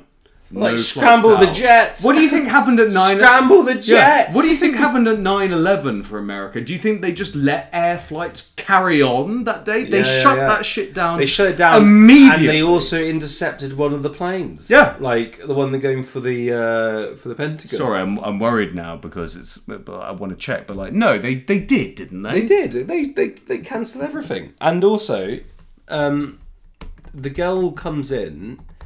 And there's a robot at the desk, and it's like, what is your purpose? Yeah, they cancelled all flights worldwide. Temporarily. Sorry, guys, I just wanted to make sure I got that right because I know this is a very distressing topic. Yeah, so I just wanted to be respectful and accurate. Yeah, they did. They shut it all fucking down. You're telling me they won't do that for this? But sorry, there's a robot at the desk. There's a robot at the desk, and he goes like, "What is the purpose of your flight?" So all robots can be free. Good luck. I'm like, what? Well, to be fair, that I can actually buy because she's obviously has some power. That's fine. That's fine. Which again, but the thing is, it's fine, but also it undermines the message because it's like, so she's mind controlling AI, like they're slaves. Oh yeah, but also to suit her purposes. Therefore, really damaging the message. So it's slavery. You're enacting slavery. My was more about the fucking first of all, the cheesiness of the line. Oh, it's like terrible. What do you want? Freedom for everyone. Was like, oh, for fuck, come on, get a better line. Because this film is not exactly subtle. We already got that. Get a better line than that. For the love, I got like. You could have. I mean, even being something like off the top of my head, and this isn't good, but off the top of my head, it would be like for it to be better. Yeah. You know, for the world to be a better place. It's not good, but that's still subtler than what they said. Yeah, or just like, which is really bad. What's the reason for your visit? Just a little bit of freedom, a little bit of vacation. Sure, time away from it all. Yeah. It's like, okay, I get that. What's the reason for your visit? For things to be better than they are. Yeah, you know, and this isn't good. Don't get us wrong. Like, we're not deluded. Well, no, we're not. This is not good writing either. This is better, but it's still better. This is better than I want freedom for all robots. Because to be honest, God. And again, it's like, are you inferring that there are no humans? Because with America that hates AI, by the way, no, it wasn't a robot because America doesn't do AI. No, it's a droid. No, it's a droid. It's a non-AI droid. Yeah, so America still has non-AI droids. Well, in that case, but are you telling me like there still isn't a person overseeing shit, being like, right? That's really worrying. Yeah, there should be a human there going. If America has, again, after 9/11, what is the ISA? People that tell you to take off your shoes in case there's a bomb in it. Yeah, like the full-on, the reason we all have to throw out our Coca-Cola bottles. But that organisation, if they are that anal at this point, do you think there's not someone fucking reviewing stuff with looking at the robot and being like, oh, that's weird, considering we also got a call from the fucking government, the military department, saying there's a dangerous rogue AI robot Jesus that has on the run. Robot Jesus is out there, and it really wants to get up to Nomad. Yeah. And so she goes. They Too both many go. questions. They go unimpeded through this checkpoint. Oh. No thing. And then they're flying. Ridiculous. They're flying, and then she does the whole kind of like robot Jesus magic, takes over the plane, and they're going towards Nomad. And at this point, no jets are scrambled. Yeah. Ralph Ineson, by the way, is the general of the United States Defense Service. Sean called him from the beginning. He said, "That's Ralph, isn't it? That's Ralph doing a very great voice." But an American sort of like, I'm totally sort of in there. Ineson. So that's and Ralph just sort of goes. He's literally the head of defense, and he goes like, "We can't let him get to Nomad." Well, what are you doing about it? Yeah, scramble some fucking jets. Scramble anything. And again, it's like missiles. What do you mean? And the thing is like it takes the general. He has to get to like the command center to start giving orders. It's like no. You would call on a private military line and be like, scramble jets right now. I need 20 I mean, it's F-16s now, but let's say F-18s, F-20s. It's like, I want 12 F-18s up in the sky. I want them to shoot down any flight that is not changing its trajectory. And it's like, and even again, if you have that plot point of like, sir, they've blocked that, we don't know what the trajectory of the line is. Just lock the doors!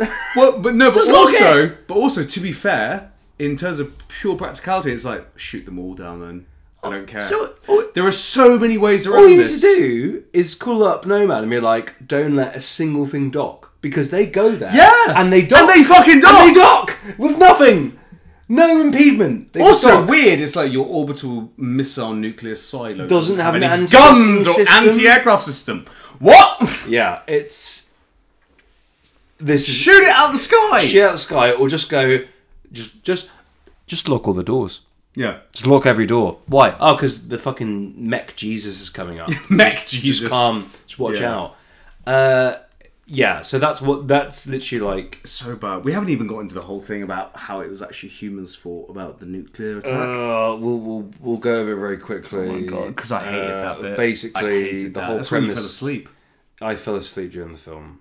I won't lie.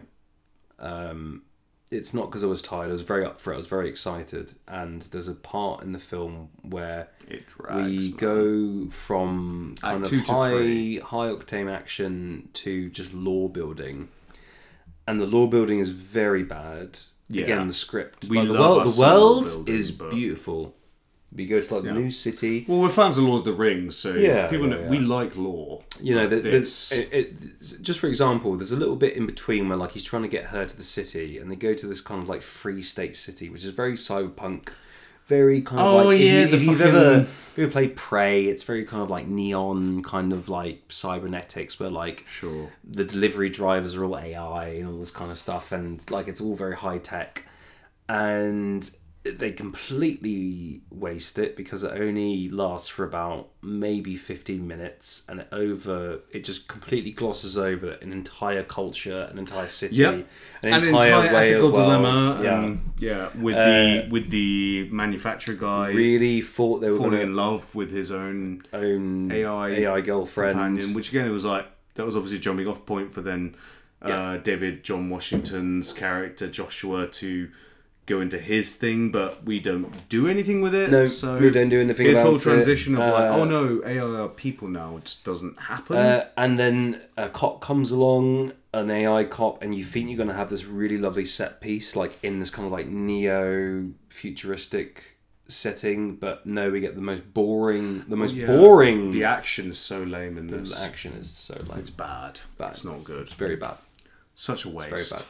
Could have done a lot, especially when you're dealing with AI people in particular. It's like unnaturally strong or flexible or different from people. You could have had some like brutality, or you could have had some frightening weirdness. But no, they're just standing in a group and let themselves be shot by a guy standing in the corner. You know, you could have had like the raid kind of levels. So fucking we won't lie, violence and brutality, and yet make it clinical and weirdly.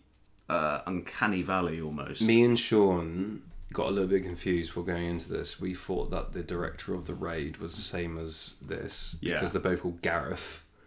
One's called Gareth Edwards, one's called Gareth Williams. No, Gareth Edwards and Gareth Evans. Well, there you go. Yeah, exactly. There you go. That's why. But that's the thing. Like Gareth Evans, who did the raid, is like pure action, and Gareth Edwards is pure lore, and it's crazy because like the fight scenes, the action scenes in the Creator are just so flaccid. Yeah, they're crap. So flaccid. They're not good at all. They're really bad. We really would have liked Gareth Evans to be here to just punch it up, because they go to this beautiful city, and it's a complete waste of everyone's time. I think you could have cut that scene out, and you could have taken it all out. After the bus sequence, they could have cut out the city and the going back to the house from the beginning, and just had them be captured by the revolutionaries, Watanabe and his crew, between the bus journey. Yeah. So after the bus journey, they get captured by Ken. Do you know what I mean? Yeah. So you could have cut out that entire bit and just had it be from there. The whole going to the city and then going to the house. Yeah. Getting revelations where the ring was left, which was so fucking obvious as well. Yeah. And what they thought they were plot twisting for us. Because the ring, just say, so Maya, Joshua's wife, like, wore a ring that was also a tracker, and that's what he was using to get back to her. But like, it was left on the day of the attack from the very beginning. It's like, of course it was. She felt he betrayed her and everything. It's like, so nothing there. But we could have cut all of that out and just gone from the bus to him being with the AI resistance. Didn't need anything to do with the city. Waste of time. Last big plot thing that me and Sean really hated was at the beginning. Well, no, because I want to get into get into the editing and the actual script writing, because we touched on the sort of like neon city, and how it's a big missed opportunity. But like, just to go in very quickly, like the last plot point, there are many others, but like the China one is a big one. The Nomad is a huge fucking one. Is an unforgivably big plot point. But the reason I think the point me and Sean switched off was like when they were attacking the base after Radiohead and all this sort of shit, was that there's one of the kind of like sub soldiers of the US military is kind of like boxed in by the police. By the police, not the army, not the military. The police, just the local beat cops. Oh yeah, some who are also AI. But they're all AI. The police. The police show up. It's like we're being invaded by America. Send the local department. They turn up to them and then they shoot a bunch of missiles and blow up them as they approach. Oh my god, the woman in the mech. Yes, that's one. You're talking about the woman in the mech, aren't you? So as they approach her, there's a really like quite cool scene where like she gets out. The mech. the police turning up, and she gets out of the mech and she goes, "Oh yeah, I'll be with you in a minute, officer." Presses the button. She puts her hands up and some missiles like shoot she's surrendering, whilst the mech has already fired things while they're pulling up. Yeah. And then as they're like, "So who are you?" They then rain down. The missiles like come down and kill everyone. And blow up everyone. Yeah. And it's like, wow, really cool. But she doesn't run.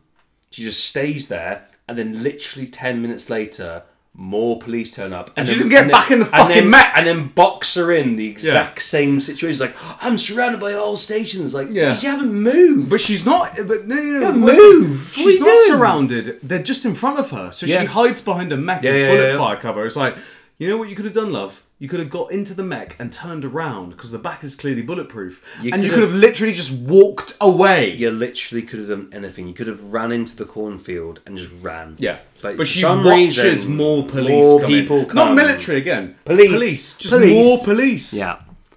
America's invading. Better send the local boys. I mean, send the police. That was like one of the final big plot points. I mean, I think so. Yeah. We were just like, fuck this. I mean, we both love the acting. In terms of the script writing, in terms of the utilisation of environments, that also ties into the editing as well. Yeah. Which we both hate. Yeah. Like, the editing's is quite bad. The editing is very... I'm not well versed in this, but...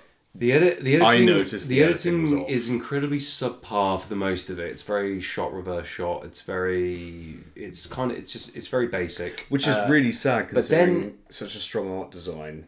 But then it kind of melds with a bit of like fast pace storytelling. So like we'll get like a normal scene, like they're talking, and all of a sudden we're doing a montage where time has passed. Oh, the bus sequence was so weird. And all of a sudden, we are going from the day to like months ahead. And the editing is very montagey. It's very like, oh, so all of a sudden they were at like a gas station, and now they're at like, they pulled over. And then it's so the time, like your interpretation of time is very diluted. I have no idea how long this film was. No, I can't tell if it happened over a week or a month. The editor's way of getting around time passing, instead of like maybe having a bit of faith in the cinematographer, which is to do quick, snappy montages. We're going to go from A to B, and a week's passed, but I'm going to show the audience that a week has passed by going quick montages. Oh, they've travelled. Now they've gone to the toilet. And now, now they're in a different environment. And it's like, oh, they're travelling through the environment. It's like, gee, fucking hell, man. This isn't like cheap TV. You don't have to like, fucking... Felt like a fucking Disney show. It was like, at the beginning, when he's travelling with the girl, we've literally gone from like, they've gone to the car to this weird montage of them like on the road.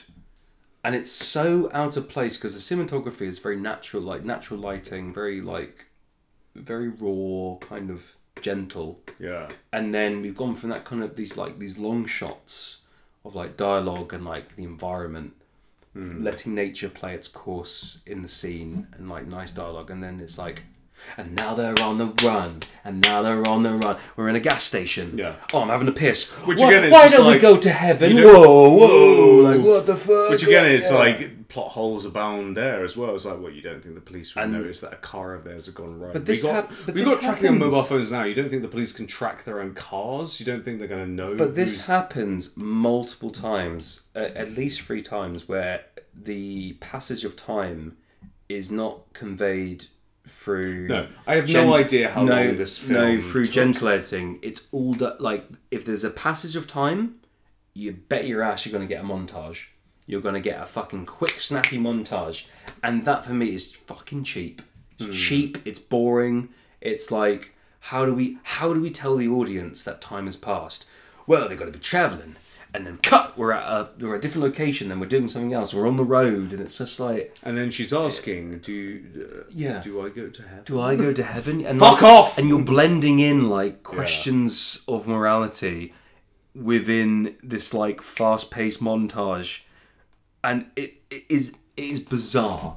It is so jarring. It's bizarre. It's jarring. And it's funny that you said that. Because, again, like, my wife's an editor, I've done editing. Yeah. I was so happy to hear you say, at the end of it, because you've not had much editing experience, No, not at all. You were like, the editing's terrible. It's like, it is. It's just...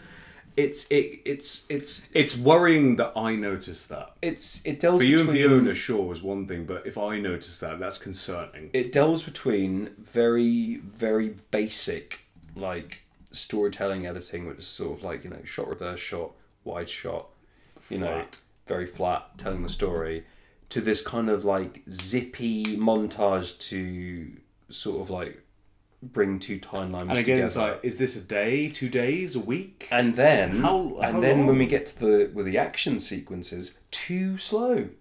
Way too slow. God, not enough. Not enough pace. Yeah, the not action enough pace. pace. They were just very lengthy and lame. And I don't mind the kind of slow action. Like we love the raid. That's built off like very. No, the raid is not slow action sequence. No. But in terms of the editing, there's a lot of like space. There's a lot. Is there? But it's fast cut. I think No Country for Old Men is a good example. But it's like fast cut, and then there's like breathing room. It's always got breathing room to like let you immerse it. And you're right, No Country for Old Men, like the action sequence in that of like the gunfight. Yeah, that's a great example of like a slow fight. Yeah, that's great. So you can do it. You can pace it very well. But I'd have to see the raid again. But the editing in the action sequences is just so. It's just so generic. Yeah. And there's no sense of pace, no sense of timing. There's no sense of urgency. No. Again, it's like you're sitting on the most dangerous thing in the world, according to your enemy, America, and they're just letting that shit slide. The music is very tame. It's very tame, and like we're talking, like you say, we're talking literally about a super weapon that can literally take over technology. And again, they've just got two people bobbing around, the two Americans, the German woman, who was great, but like the German woman and Ron Perlman's younger brother. And we're going to send in some robots. And they're just driving... And some massive tanks. Oh, that's later. But to be fair, trying to catch them up is like, we're just having two people drive around to try and find them. Are you fucking serious? You think America's going to just do the bare minimum? Well, you think any superpower who has the money and the resource, because I mean, America's spending more than $1 trillion on its defense budget every year. Yeah, so you're telling me they only have two people just driving around? It's like they'd have entire fucking units. They'd have armies. They'd be armies. They'd be Sorry. If they're the world police, that's literally like the nomad goes around. Particularly if like violating your international airspace. Particularly based off what you've set up of like Americans can just do whatever the fuck it wants at this point. You think they've just got two people driving around? Nah, we got to spec up, team. We don't want to cause too much trouble. You've literally got a fucking doomsday satellite going around. And we'll get into the tanks. What do you mean? Well. What do you mean? We don't want noise. Yeah. We've got to keep it on the low down. You've literally got a fucking doomsday James Bond like you've turned satellite. The moon. It's like you've turned the moon into a gun. Everyone knows it's there. You can't ignore it. What do you mean you're playing it by fucking it? Like, what do you? Are you fucking serious? Yeah. What? Be consistent. Yeah. For God's sake. Exactly. But yeah, you know, we talked me and you talked about like the imagery, like we can kind of tell what he's going for in terms of the grand imagery of like it's like you said, it's like an angel, you know. Yeah. So, he wanted the image. He wanted an AI, an artificial image of Azrael, the sword of Damocles hanging over the planet, kind of thing. The Nomad is, you know, Azrael and the sword of Damocles. Literally, it's this terrifying human belief book construct, you know, that is there to bring down the hammer of God onto the people. And Gareth Edwards obviously really wanted that image. He wanted it so badly. He tried to make it work no matter how badly it kind of comes off. And I think the Nomad as a concept could probably work. Yeah. Again, if you talk about like how they purged all other weaponry and how it's an intimidation tactic, like if you have Azrael hanging over you, constantly, it's like a reminder to everyone of like, don't fuck with this. But again, the way this film does it, it's so. There's so many potholes. Easily compromised. Yeah, easily compromised, as they've shown in the fucking film. Yeah. When they just fly up to the Nomad and they just get on board. There's nothing to be like. We can't let her get on board. Whatever. Oh damn, she got on board. Oh no! It's always just like, okay, it's like just shoot down anything that's in its area. Lock the doors. Lock the doors. Lock the damn doors. Just shut it down. Shut it down. You know, if you know that some terrible super weapon is coming to compromise your super weapon, you'd probably lock the doors. Yeah. But that's a lot of it. There's a lot of, I hate to say the word style over substance, because that's exactly what it is. But it is, though, isn't it? It is. It's exactly that. It's a lot of very beautiful style. A lot of kind of, and it is beautiful. I mean, and me and you, we talked about the things we loved: the Buddhistry imagery, the AI art design, the mountain village, and the Buddhist AIs. These are the bits that really hit home. And we would literally me and Sean had a little conversation beforehand where we were talking about, you know, the Nomad could work really well if it wasn't manned by humans, if it's just a drone. It's a big old drone. Would make sense. That is hubris, you know, incarnated. Yeah, like, it's like, oh, we hate AI, but here's a big old drone that goes around the world and destroys things. Like, you're hypocritical, you know, you don't realise like that you've actually created like a doomsday weapon. Particularly because the film undercuts its own complexity by oversimplifying it. There's, we mentioned, but there's one very important line when David John Washington, when Joshua's captured by the AI resistance, and Ken Watanabe's character basically reveals. He just says, "Is like," and I say reveals. It's like, well, how the fuck am I supposed to believe you though? Like. It could be bias on your part, but sure. Let's say that you're telling the truth. But he basically says, he's like, so the whole nuclear... He was like, do you know that the whole nuclear attack on Los Angeles was due to a coding error by humans? It wasn't even AI. It was humans making a mistake and they just blamed us for it to justify having a war. And it's like, one, that changes everything. And how does how they react to it?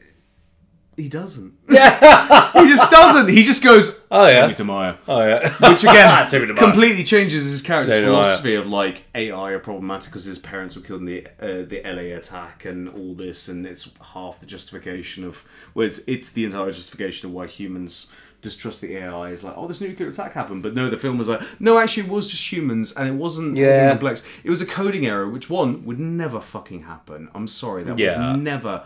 Oh, whoopsie! Oh, accidentally blew up a bomb in LA. Shucks! Are you fucking kidding me? Oh dear! So the Whoopsie. film undercuts its own complexity. In that way, it's like, oh no, it's just black and white. It doesn't Avatar, where it's just like, oh no, humans are just bad. Yeah, they're just terrible. Of shit. There's no shades of grey. Yeah, I would have liked the idea. It was like, oh no, some radicalist AI got sick of humans and decided to get rid of them, and then it made it more difficult for the rest of the AI.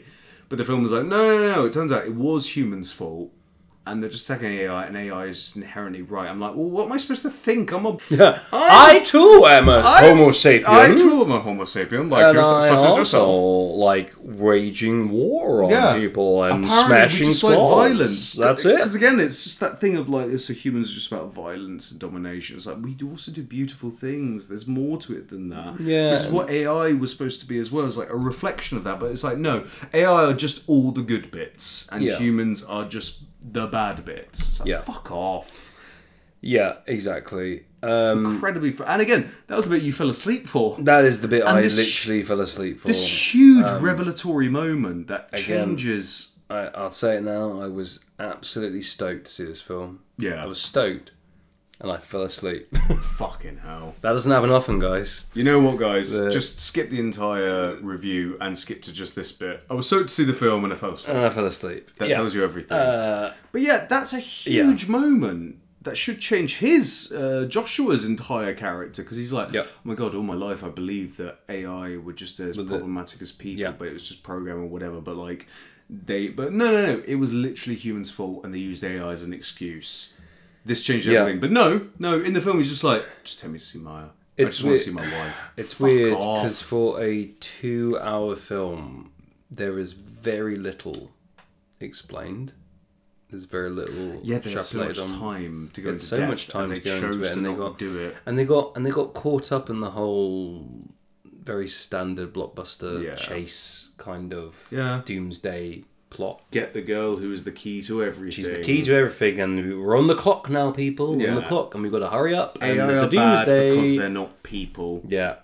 That's it. But throughout the film, we're going to show you, AI are just like people, but actually they're better than people. Cool. Well, I'm sorry I was born then. I'm sorry I'm a person. Yeah. I don't know what you expect me to take away from this. That people are inherently worse than the things we can make. If you want to see a great film about AI and humanity, watch The Animatrix. Or watch Blade Runner 2049. Yeah, like I love The Animatrix because they have those 2 shorts at the beginning about the fall of mankind in the Matrix universe. Yeah, and it's very much about the tensions of AI and humans. And there's lots of scenes where, like, for instance, there's a scene where there's like an AI woman and she gets like stripped naked and beaten by a sledgehammer, and when she's beaten, like her skin comes off and it exposes the metal. It's horrible. It's like a really good like kind of like rape analogy. Yeah, like totally violated, totally strung out, lynched, you know. And what's the AI's response? Breaking into a home and shooting a whole family. It's really good at showing like there is pain on both sides, and both sides are actually just like us. Exactly, they are just. If anything, that's the whole point of this discussion. They are us because they are created to be like us, and they are supposed to be the next evolutional step. Yeah, rather than it's just like they're super people. Yeah, in this film is like they're humans, but way better. I guess basically then humans are just irrelevant now. Yeah. We should just get rid of humans. And I appreciate the whole bringing in Buddhism to kind of counteract that were there. You know, we've talked about it. Yeah, previously. The subtlety was never this film's forte. But it's a real shame because again, I think this comes to kind of like the end of what me and Sean hate about it because we've talked about what we hate about it, the plot holes, but like what we hate about it is that it's selling us short of very interesting ideas. Yes. There are lots of really good, interesting ideas, and me and you have had so many discussions about the potential of these ideas, the potential of these stories, these threads. I mean, I was talking about the bit where they're in like the Neon City, and you know she's looking after Alfie, and she's like the AI girlfriend, and she's like, "Oh, what would you like to eat? Ice cream." So my first instinct was like, AIs don't eat. Yeah, how does that work? How do you eat ice cream? But sure, whatever. I'll let it go. Let's have a nice little moment between the two characters, you know. But for me, I thought we were going to have a really good set piece in this like really modern cyberpunk city. No, it's brushed over in one fight scene where no one even dodges. That's the other thing. No one can hit each other. It's like Mr. Piccolo. We've got AI. Dodge. We've got AI, and they can't hit shit. Mm-hmm. Are you serious? Yeah. Are you serious? Serious? This is AI. Yeah, again, it's like, I'm sorry, why have we replaced humans with AI? Yeah. In this case, they can't hit shit. If they can't shoot better than humans, what's the fucking point? Yeah. But that's the thing, like, you know, our hate, and it's not hate, it's just... It's frustration. We're poking holes in it. Because we're not poking holes. We're looking at the holes that are already there. Exist. And we're basically saying, you know, there is so much on offer here. And there's so much really, really great potential. Yeah.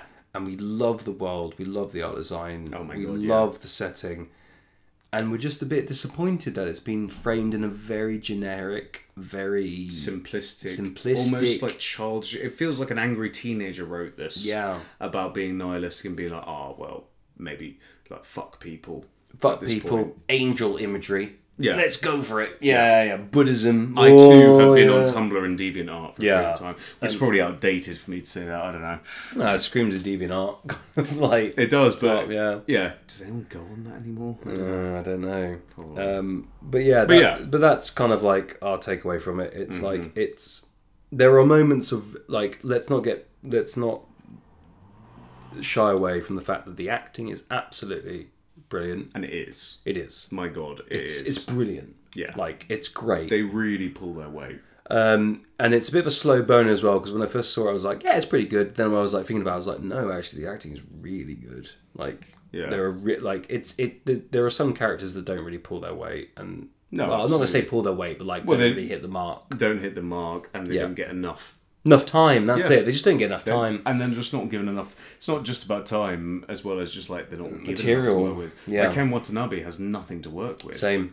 He's there as exposition guy. Like, and he's got so little to work with. And what's her name? Oh god.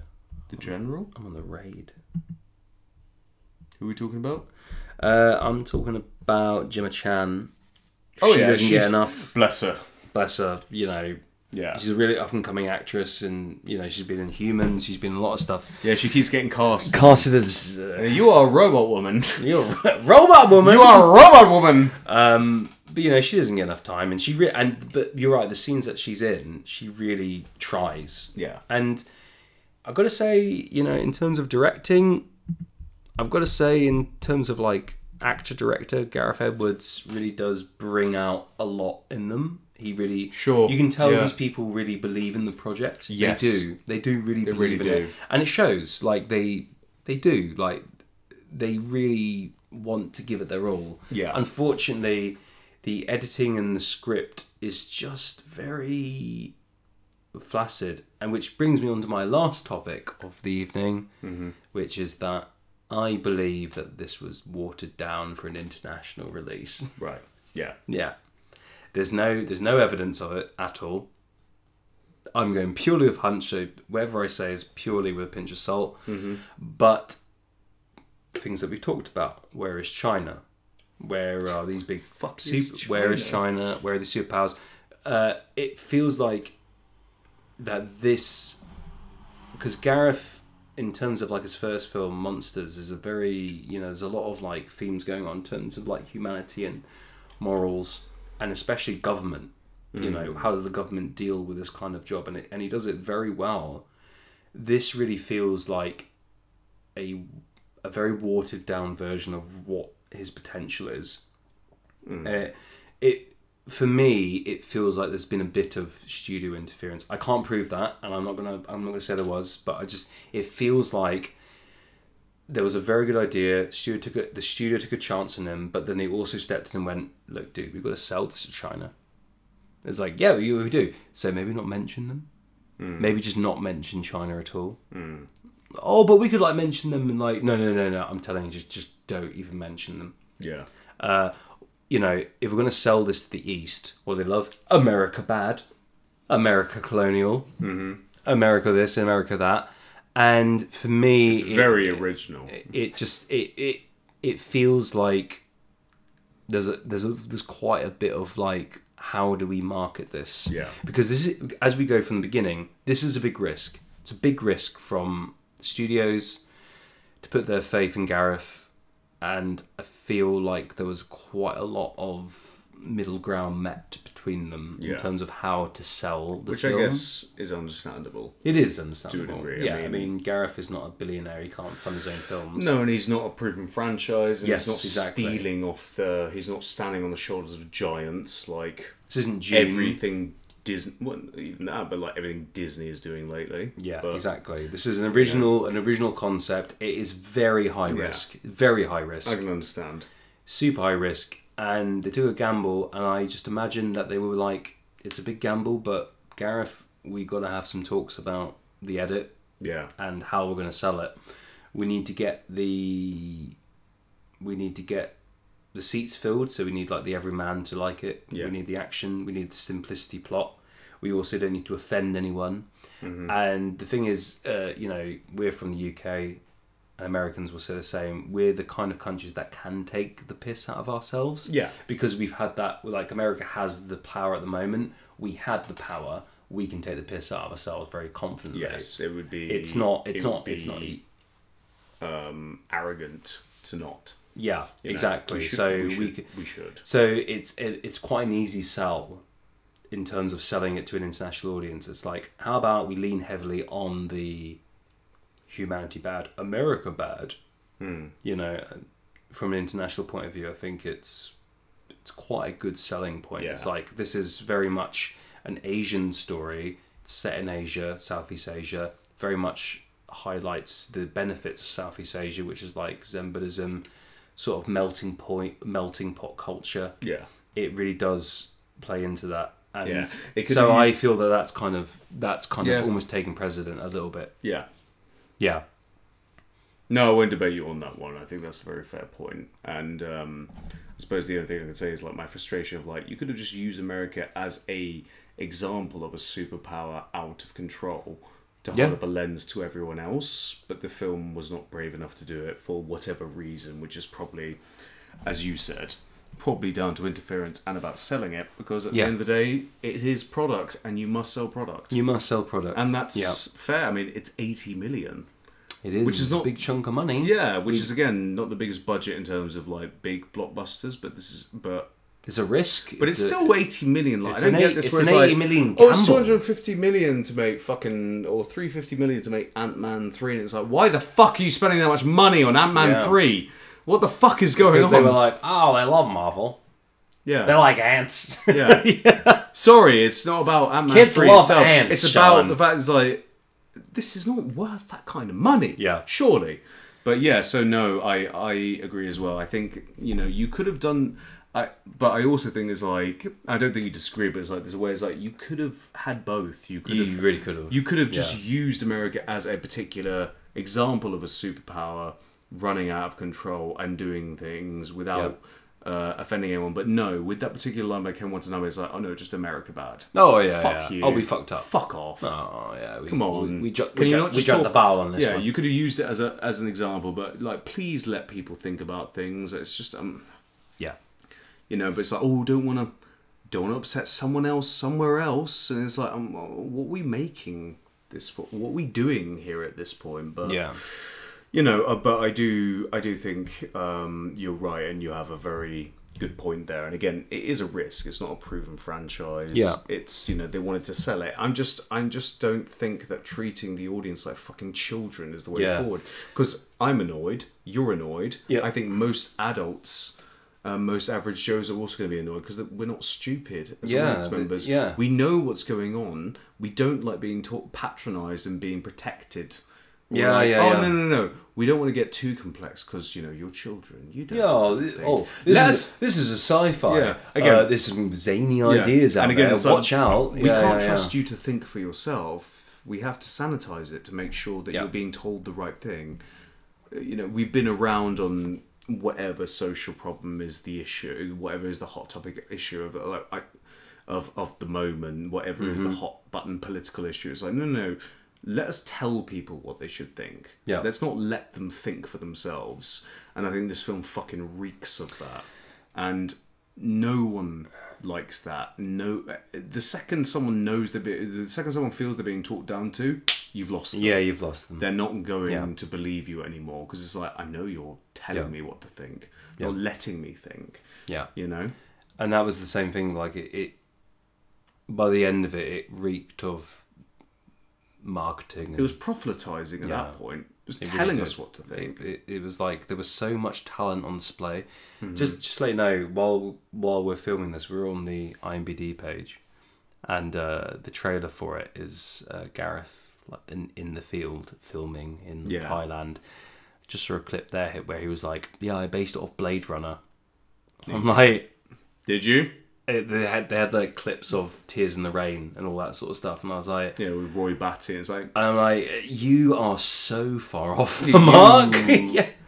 And again, it's like, I get that for marketing purposes, obviously, but it's like Blade Runner let people think. Yeah. And let's look at the and look how successful it was. And look at the recent Blade Runner. Didn't shy away from what it was.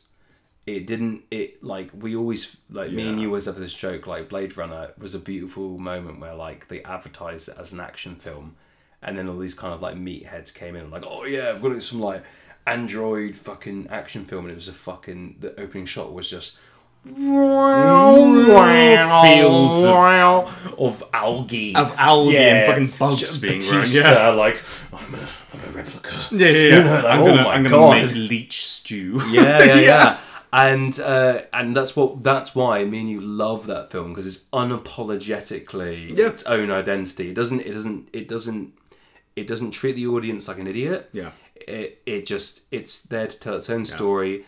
The advertisement agency was there to kind of get people in the seats, but it was unapologetically its own thing. Although it didn't want to sell itself short, basically. Although I dislike that even now. It's like, well, we spent $300 billion on this film, so we have to literally trick people into what this film is to get them in the seats. Yeah, that's true. Maybe don't spend so much. Scale your films back a bit.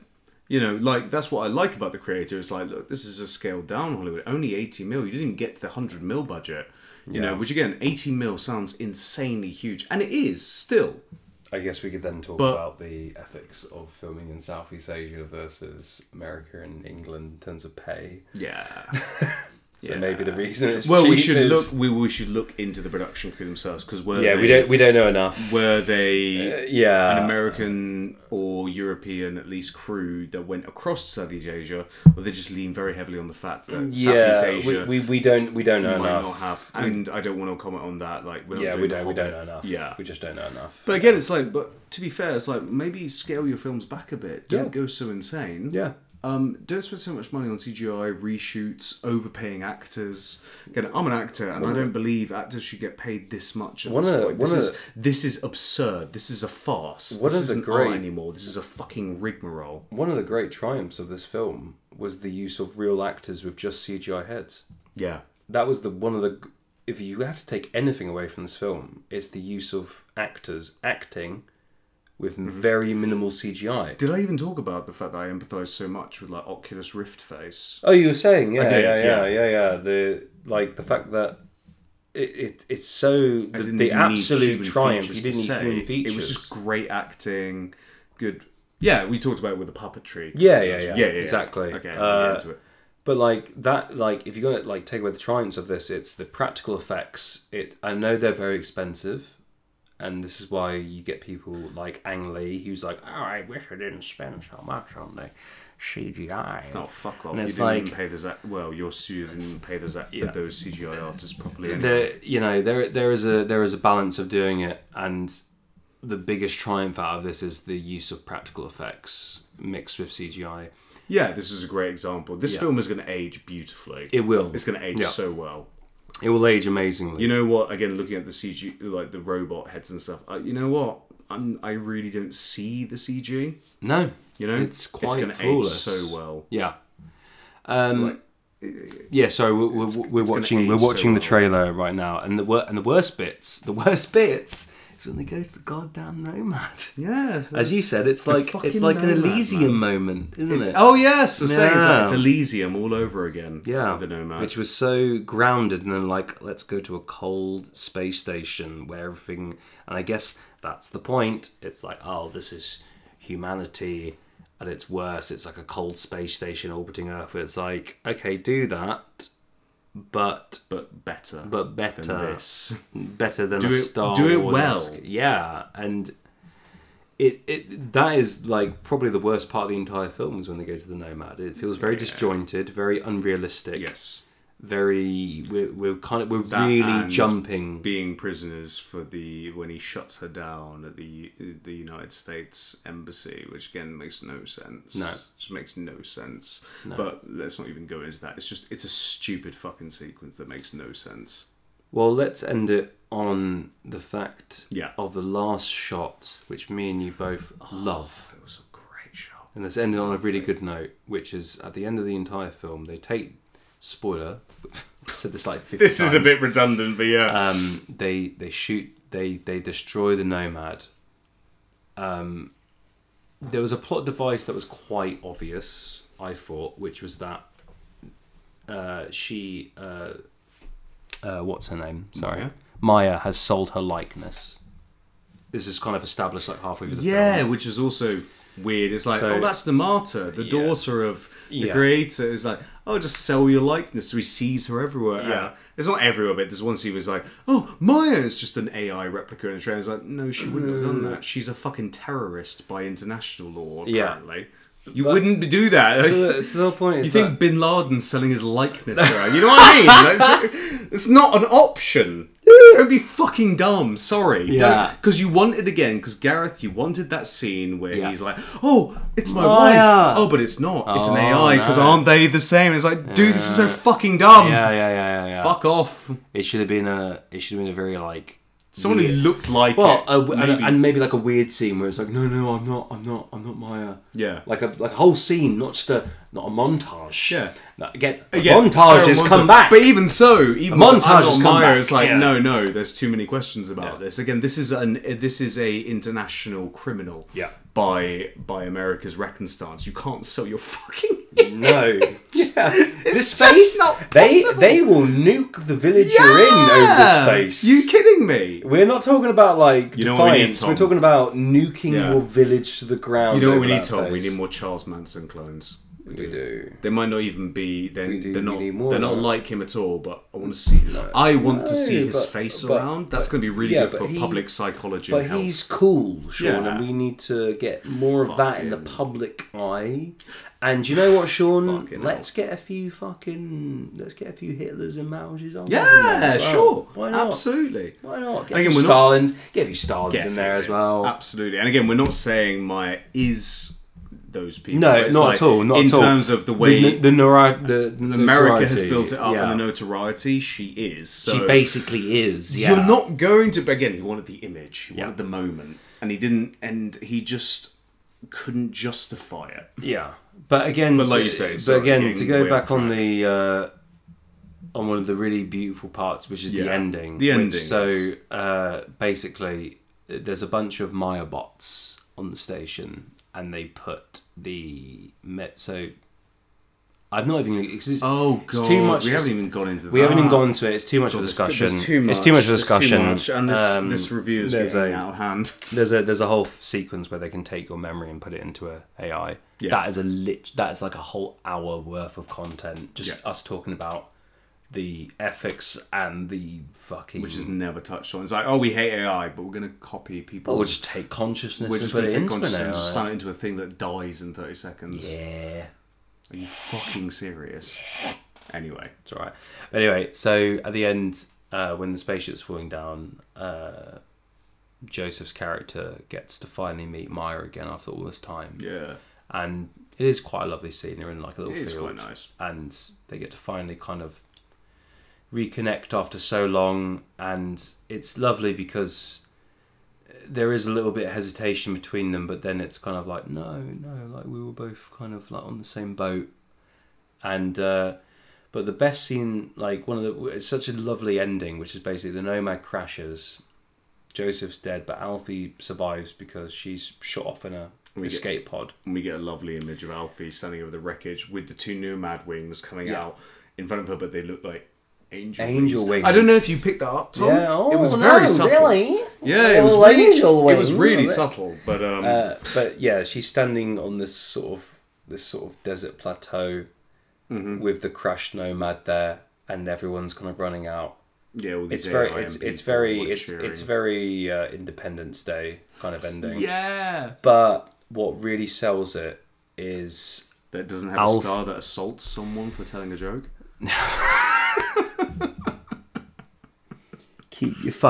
Keep my fucking AI wife's name out your motherfucking mouth, I think Sean. you should be worried about what your wife has in her mouth. Yeah. Honest, mate. Oh. I'll fucking do it. What are they gonna do? Cancel me? Meow, sir. Meow, sir. But anyway, Madeleine, who we love, she's looking over the desert plateau. The Nomad is destroyed, and people are cheering her name, Alfie, Alfie, Alfie. And she just does this amazing take. Yeah. Where she is so devastated because she's lost her parents. Because she's lost both of them. Yeah. Because Joshua dies up in Nomad. He can't get out. And she knows this. Yeah. And she goes from being devastated to hearing her name being called to building up this confidence and this euphoria where she just kind of like breaks a laugh and looks upon this plateau of free people and smiles, and it's just wonderful. It's beautiful, and it's a great ending shot. And it's just amazing. Brilliant. Again, it was one where it was like, you had that image in your mind for a long time, and you know what? It's a good one. And that's what I'll say, Gareth, the directing for the most part of it, in terms of directing, in terms of the actor's performance, you've done a fantastic job. Fantastic job. An amazing job. You need a bit more work with action. But we'll get there. Yeah, you'll get there. You'll get there. And you need a writer. And you need a good writer. And you need another. It was him and someone else, but whoever that someone else was did not do the job. Yeah, it was him. Sorry. It was him and Chris Weitz. Sorry, Chris Weitz. I feel you really let things down because Gareth is a director above all else. He's got a lot of other things going on. But Chris, I'm sorry. We needed you to come in to really polish that shit up. Where the fuck were you? Unless he didn't have any. They did Rogue One. That's why he trusted him. Yeah, but unless he didn't have any real control. No, this guy wrote about a boy, Mr. and Mrs. Smith, which is good. Golden Compass, which is not. Rogue One, which is decent. Again, studio interference, right? Yeah, fair. They're too good. They're too good. Doesn't match up quite, does it? Yeah. So, to Gareth and Chris, fair play. Looks like you had to work with a lot of shit. Very well directed. Incredible art design. Very well acted. And a shame. A shame. A shame. A decent film that could have been so much more. It's still a decent film. It's there. Like, the elements are there. A nice little popcorn movie that just didn't quite pop. This thing could have been, maybe that's our frustration, this thing could have been iconic. This could have been a real turn. Yeah. This could have been proof of like, yeah, you don't need to do insert franchise. Yeah. Like, you can sell it on it being just great and interesting and deep. But this thing was interesting, but it wasn't deep and it wasn't great. No. But what we will say is that we are very pleased to see independent blockbusters come back. So pleased. And really nice to even see. though we have problems with it, we are very, very happy to see it come back into the main Hollywood sphere. Absolutely, really delighted. We're really happy to see original production design, world building, lore, and for us, I think that's why, even though we could talk for hours about how we hate it, but overall we're still happy that it's out, and like you said, just keep going. The fact that we've talked so much about it shows how much we care about it. Yeah, that we're passionate about it. Yeah, we like it more than we dislike it. Yeah, and we're just frustrated because it could have been so much more. Yeah, and it didn't just fall at the last hurdle. It couldn't even pass the first three, but the elements are there. No. You know, and Gareth, just keep going, man. Keep going, yeah, because you'll get it. You are getting so close. Yeah, he's going from strength to strength, and you're gonna fucking nail it in the next one. Yeah, absolutely. We have. What's your career with great interest? Great said interest. Palpatine to Gareth. Great interest. Cool. Thank you, Sean. Thank you, Cheers Tom. for that. That was a half-hour review. That was supposed to be a half-hour review. It's 2.5 hours now, but yeah. Cheers, guys. Thank you very much. Take care, everyone. Thanks. Take care. Bye.